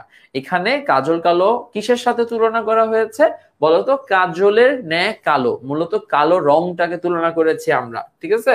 তো সঠিক উত্তর কি হবে? একের ক নাম্বার অপশনটা, ভেরি গুড। 2 নাম্বার প্রগতি, এইটা কোন সমাসের উদাহরণ? প্রগতি এটা কোন সমাসের উদাহরণ? যারা আছি আমরা একটু বলে ফেলি, প্রগতি কোন সমাসের উদাহরণ? আমি আরো কিছু এমসিকিউ সলভ করাবো। প্রগতি এটা কোন ধরনের, আমি একটু তাড়াতাড়ি যাই। হ্যাঁ, প্রগতি হচ্ছে প্রাদি সমাসের উদাহরণ। প্রাদি সমাসের সংজ্ঞাটা একটু আগে পড়লাম, কারো যদি মনে না থাকে তাহলে একটু দেখে, মানে স্লাইড থেকে দেখে হলো আমরা একবার রিভাইজ করে ফেলি। আমরা প্রাদি সমাসের ক্ষেত্রে বললাম যে সমস্য পদগুলো নিত্য সমাসবদ্ধ থাকবে, ব্যাস বাক্যের আর কোনো দরকার পড়বে না। তো সেই জায়গায় আমরা পড়লাম, এখানে গিয়ে কি প্রাদি সমাসটা হচ্ছে প্রগতি, এটা হচ্ছে কি প্রাদি সমাসের উদাহরণ। মহানবী শব্দটি কোন সমাস প্রিয় বন্ধুরা? মহান যে নবী, মহানবী, বলো তো দেখি যে এটা কোন সমাস হবে? যারা আছি ক্লাসটাতে, মহানবী শব্দটি কোন সমাস? মহানবী শব্দটি কোন সমাস? মহানবী শব্দটি কোন সমাস বলো দেখি? তৎপুরুষ, অব্যয়ী, বহুব্রীহি নাকি কর্মধারা? যারা আছে ক্লাসটাতে 3 নাম্বার প্রশ্নের উত্তর হবে হচ্ছে মূলত কি হবে বলেন দেখি? মহানবী মূলত কর্মধারয় সমাস, মহান যে নবী। 3 নাম্বারে ডি বলছে, very good Umme, very good ইমন, very good Kamrun, very good. তারপরে হচ্ছে আর কয়েকজন এই ইউনিট থেকে কেউ উত্তরই করেনি এখনো। 3 আফরিন রোজ একটু ভুল হয়েছে, আনিয়া 3 গ বলেছো, thank you so much. Farzana Himadri, thank you so much, thank you so much. Zubaida, thank you so much. পরেরটাই যায়, উপমান কর্মধারয় সমাস কাকে বলে? আচ্ছা, এইটা আমি একটু বলে দেই। মূলত দৃশ্যমান বস্তুর সাথে অদৃশ্যমান বস্তুর মিল থাকলে বলা হয়। মূলত দৃশ্যমান অদৃশ্যমান, অনেক সময় দুইটাই অদৃশ্যমান হতে পারে, চিন্তা করার কোনো কারণ নাই। আচ্ছা, সো এইটা কেন হবে না জানো? দুইটা বিশেষ পদের মধ্যে একটাকে বুঝাইলে সেটা তো সাধারণত হয় না। সো সঠিক উত্তর হবে 4 ক নাম্বার অপশনটা। সম্ভাব্য গুরুত্বপূর্ণ প্রশ্নাবলী, জীবন নাশের আশঙ্কায় যে বীমা সেটাকে জীবন বীমা কোন কর্মধারায় সমাস বলা হয়ে থাকে? উপমায়, উপমিত, রূপক আর হচ্ছে মধ্যপদ লোপী। যেটা সঠিক উত্তর হবে মধ্যপদ লোপী, ঠিক আছে? সো আমাদের সমাস থেকে এখানে আরো কিছু প্রশ্ন আছে, এগুলা হচ্ছে আমরা ক্লাসের মধ্যে এখন আর একটা একটা করে সলভ করা তো একটু ডিফিকাল্ট হয়ে যাবে। সো সমস্যা নেই, আমরা হচ্ছে আমাদের আরেকটা পার্ট রয়েছে আজকে ক্লাসে, সেই পার্টটা আমরা একটু চেষ্টা করব করার জন্য। কয়েকটা টিপস একটু শিখে নেই, প্র্যাকটিসটা তোমরা নিজেরাও বাসায় প্র্যাকটিস করে নিতে পারবে, অসুবিধা নেই। সেটা হলো ব্যাস বাক্য দিয়ে সমাস চেনার ক্ষেত্রে, উপমান চেনার ক্ষেত্রে একটু মনে রাখবা যে মূলত একটা শব্দ অনুভবযোগ্য থাকবে আর একটা স্পর্শযোগ্য থাকবে। তার মানে একটা বস্তুকে তুমি দেখতে পারবা, স্পর্শ করতে পারবা, ধরতে পারবা, আরেকটার ক্ষেত্রে তোমার এরকম কোনো কিছু হবে না। এরকম যদি বোঝায় তখন সেটাকে আমরা উপমান কর্মধারয় সমাসে ফেলতে পারি, ঠিক আছে? তুলনার ক্ষেত্রে উপমিত কখন ধরি? যদি দুইটাই চোখের সামনে দেখা যায়,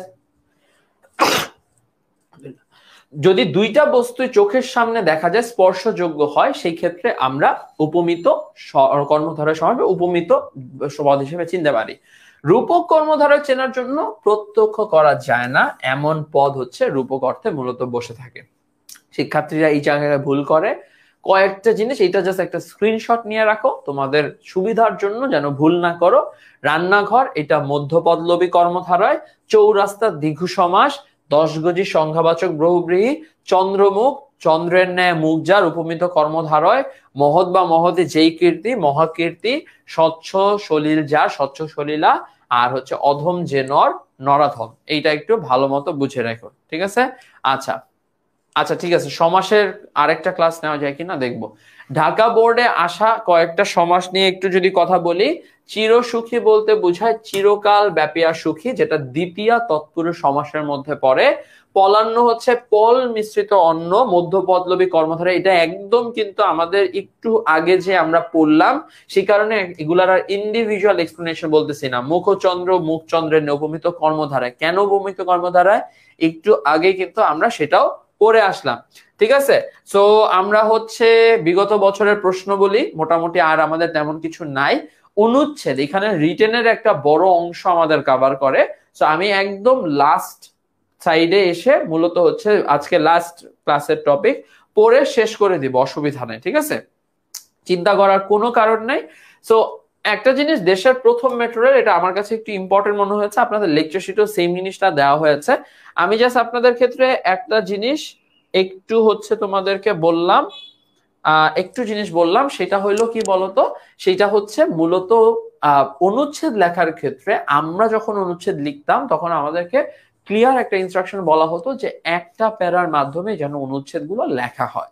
বাট যখন আপনাদের এটা এইচএসসির জন্য অ্যাপ্লিকেবল, বাট যখন অ্যাডমিশনে লেখা হয় তখন এরকম কোনো নিয়ম ধরা বাঁধা দেয় না। বেশিরভাগ ক্ষেত্রে হয়তো বলে দেয় যে 5 বাক্যের একটা অনুচ্ছেদ লেখেন, 5 বাক্যের মাধ্যমে দেশের মেট্রো রেলকে মানে ব্যাখ্যা করেন, এরকম টাইপের হতে পারে। সো একদম প্রথম যে টেকনিকটা মনে রাখবা, এই সকল প্রজেক্টের ক্ষেত্রে হয়তো তোমার অনেক ইনফরমেশন জানা প্রয়োজন পড়ে। যদি একান্তই না জানো অসুবিধা নাই, সুন্দরভাবে মেট্রো রেলটা কি, কতটুকু জায়গা থেকে কতটুকু জায়গা, কিভাবে এটা চলাচল করতেছে, কতদিন ধরে চলতেছে, এই সকল কথা বললেই মোটামুটি ভাবে কিন্তু হয়ে যাবে। বাট লেখার ক্ষেত্রে নিয়মটা একটু ফলো করবেন। আমি সাজেস্ট করব অনুচ্ছেদের ক্ষেত্রে নাম্বারের মানদণ্ডটা দেখবেন, কতটুকু মার্কস দেয়, কতটুকু লাইনের মধ্যে বলতে দেয়, বা কতটুকু লাইন মানে কতটুকু লাইন আপনাকে ঠিক করে দেয়, এই জিনিসগুলা একটু আপনারা ফিক্স করে রাখবেন, তাহলেই মোটামুটি ভাবে হয়ে যাবে, ঠিক আছে? দেশের প্রথম মেট্রো রেল সম্পর্কে আমি এটা দিয়ে রেখেছি ক্লাসের স্লাইডে, কারণ অনেকে লেকচার শিট চেক করে না, লেকচার শিটও সেম জিনিসটাই আছে, চেক করেন না আপনারা। অ্যাটলিস্ট ক্লাসে থেকে হইলো ইনফরমেশন গুলো দেখে যায়, পরীক্ষায় চলে আসতে পারে, ঠিক আছে? যেমন এই যে 19-20 সালে একটা প্রশ্ন আসছে, বাংলাদেশের মুক্তিযুদ্ধ নিয়ে 6টা বাক্য লেখো। তো এরকম ভাবে যখন লিখতে বলবে আলাদা আলাদা করে পয়েন্ট আকারে 1 2 3 4 5 6 এমনি দেওয়ার দরকার নেই। আপনি টোটাল 6টা বাক্য সুন্দর করে লেখেন, সুন্দরভাবে একটা অনুচ্ছেদের মতো লেখেন, হয়ে যাবে। এখানে অবশ্যই 1971 সালের দেখেন, এখানে বাংলাদেশের মুক্তিযুদ্ধ নিয়ে একটা কথা বলতে বলা হয়েছে, যেখানে খুবই ইম্পর্টেন্ট কিন্তু যে আমাদের দেশটা কবে স্বাধীন হয়েছে এটা বলা, ঠিক আছে? এবং দেশের জন্ম হয়েছে কার হাত ধরে? শেখ মুজিবুর রহমানের হাত ধরে। ইম্পর্টেন্ট কথা বলা আপনার জন্য প্রয়োজন, এবং তিনি যে প্রথম প্রহরে শেখ মুজিবুর রহমান ডাক দিয়েছিলেন বলাটা প্রয়োজন, ঠিক আছে? তারপরে এইভাবে আপনারা যদি বলেন মোটামুটি ভাবে কিন্তু হয়ে যাবে। স্বাধীনতা সুবর্ণ জয়ন্তী নিয়ে, সুবর্ণ জয়ন্তী মনে রাখবেন মানে হচ্ছে 50 বছর পূর্তি, ঠিক আছে? এটা খুব ভালো মতো মনে রাখেন। সি ইউনিটের জন্য, সি ইউনিটে তো রাইটিং মানে আসার কথা না ইন জেনারেল, সাধারণত বি তে যারা পরীক্ষা দিবে তাদের জন্য মেইনলি লাগে। সো হচ্ছে টেনশন করার কিছু নাই, সি ইউনিটে না আসলে আপনারা স্কিপ করতে পারেন এই ক্লাসগুলা। আমার বাংলা ক্লাসগুলো স্পেশালি সবগুলা ইউনিটেই আমি নেই। সো সবার জন্য আসলে জিনিসটা অনেকের ক্ষেত্রে অ্যাপ্লিকেবল, অনেকের ক্ষেত্রে। ইউনিট সি তে অনুচ্ছেদ নাই, থাকবে না, ঠিক আছে? টেনশন নিয়েন না। এই ইউনিটে তো বেশিরভাগ স্টুডেন্টের লাগবেই না বাংলা। সো বি ইউনিটের জন্য ইম্পর্টেন্ট, সো ওই কারণে হচ্ছে আমি তোমাদেরকে বুঝাই দিলাম। সো হ্যাকটা কি? হ্যাকটা হলো 5 বা 6 যে কয়টা বাক্য বলে সেটাতে লিখতে হবে, চেষ্টা করবে একটা প্যারা লিখতে। মেইন যে ইনফরমেশন গুলা রয়েছে সেগুলা আমাদের জন্য কিন্তু অনুচ্ছেদ আসে বলতে কি আবারও বলতেছেন, এটা 2019-20 সালের প্রশ্ন। এটা কোথাকার প্রশ্ন জানেন? ঢাকা ইউনিভার্সিটিতে লিখিত পরীক্ষা। লিখিত পরীক্ষা আপনার জন্য অনেক কিছু আসতে পারে, সব ইউনিভার্সিটির জন্য অ্যাপ্লিকেবল না। বাট যেহেতু আমি বাংলা পড়াচ্ছি, বাংলার কিছু কিছু ঢাকা ইউনিভার্সিটিতে কি আসে না লিখিত পরীক্ষা, সো লিখিত পরীক্ষা চলে আসতে পারে। সো এই জন্য আপনারা একটু শিখে যাওয়া প্রয়োজন, বুঝেন? ঠিক আছে? আচ্ছা ঠিক আছে, ওকে। ইলিয়াস তালুকদার, সবার সময়ের একটা মূল্য আছে, এই জিনিসটা মাথায় রেখে তারপরে কমেন্ট করবেন, তাহলে খুবই ভালো হয়। আর হচ্ছে আরেকটা কথা, সেটা হচ্ছে যে আপনারা যদি ক্লাস মানে মনে হয় যে মানে ধরেন টিচারের সাথে টিচারের কম্পেয়ার করা, এটা খুবই disrespectful towards every teacher. So একটু মাথায় রেখে ঠান্ডা মাথায় আপনারা হচ্ছে ক্লাসগুলো করবেন। আর হচ্ছে নেক্সট ক্লাসটা আমি হয়তো নিতে পারবো না, ডেফিনেটলি আমাদের ক্লাসের স্কেজুল আছে জানেন আপনারা, তো ওই ওয়াইসি ক্লাসগুলো হবে, অসুবিধা নেই। বাট সমাজের ক্লাসটা থেকে আমার কাছে মনে হয়েছে যে আজকে স্টুডেন্টদের না পড়িয়ে কমেন্ট থেকে আমি যদি জিজ্ঞেস করতে পারতাম, উত্তর করতে পারতাম, আপনাদের প্রবলেম গুলো সলভ হয়ে যেত। তো যেহেতু সেই কাজটুকু করতে পারি নাই, সেই কারণে টেনশনের কিছু প্রয়োজন নেই। প্রয়োজন হলে আমাদের কিন্তু আলাদা প্রবলেম সলভিং ক্লাস আছে। প্রবলেম সলভিং ক্লাসে আপনারা সমাজের প্রশ্নগুলো মাস্ট আমাদেরকে দিতে পারবেন, যেখানে আমরা সলভ করতে পারবো। সো টেনশন নিয়েন না একদম, যতটুকু আমরা পড়াচ্ছি, যেভাবে পড়াচ্ছি ফলো করতে থাকেন, ইনশাল্লাহ আপনাদের ভালো কিছু হবে, ঠিক আছে? আচ্ছা, সো সি ইউনিটের বাংলা তো হ্যাঁ মানে রিটেন পার্ট আসবে না, সো জানেন আপনারা, সো ওই জন্যই বলে দিলাম, ঠিক আছে?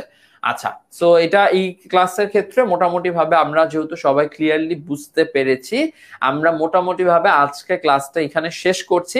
আজকে ক্লাসের স্লাইডটা আপনারা আগামীকালকে দুপুরের মধ্যে পেয়ে যাবেন ইনশাল্লাহ অ্যাপে, ঠিক আছে?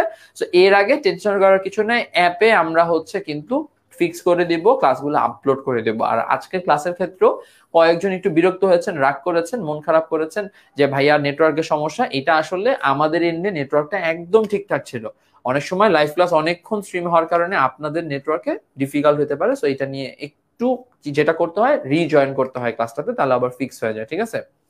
আচ্ছা, ওকে। So thank you so much. আমরা হচ্ছে মূলত আজকে ক্লাসটা এখানে শেষ করছি। ভালো থাকবেন সবাই, ইনশাল্লাহ আপনাদের সবার সাথে আবারও খুব জলদি দেখা হবে। আর সমাস নিয়ে টেনশন করার কিছু নেই, সমাস আমি শুরু করেছি, সমাসের কমেন্ট, সমাসের যা কিছু করা লাগে, সমাস নিয়ে প্রবলেম সলভিং আমি করে দিব, টেনশন করার কিছু নেই। আপনারা জাস্ট যতটুকু বুঝেছেন আজকে ক্লাস থেকে, যদি আপনার কোনো একদমই কিছু বুঝেন না, এটা যদি হয় তাহলে আমার ব্যর্থতা, আমাকে জানাবেন ডেফিনেটলি। যদি আপনি ক্লাস থেকে কিছু বুঝে যায় থাকেন, পড়ে যায় থাকেন, তাহলে সেইটা নিয়ে বাসায় প্রসিড করে নেক্সট লেকচারে ফোকাস করেন, ঠিক আছে? যেটা বুঝেন না একদমই, ওইটাতে মাথা নষ্ট করার দরকার নেই। অ্যাডমিশনের টাইমটা অনেক গুরুত্বপূর্ণ। সো ভালো মতো পড়েন, ইনশাল্লাহ আগামী ক্লাসে আপনাদের সাথে দেখা হবে, ঠিক আছে? সবাই সুস্থ থাকবেন, ভালো থাকবেন। আসসালামু আলাইকুম সবাইকে।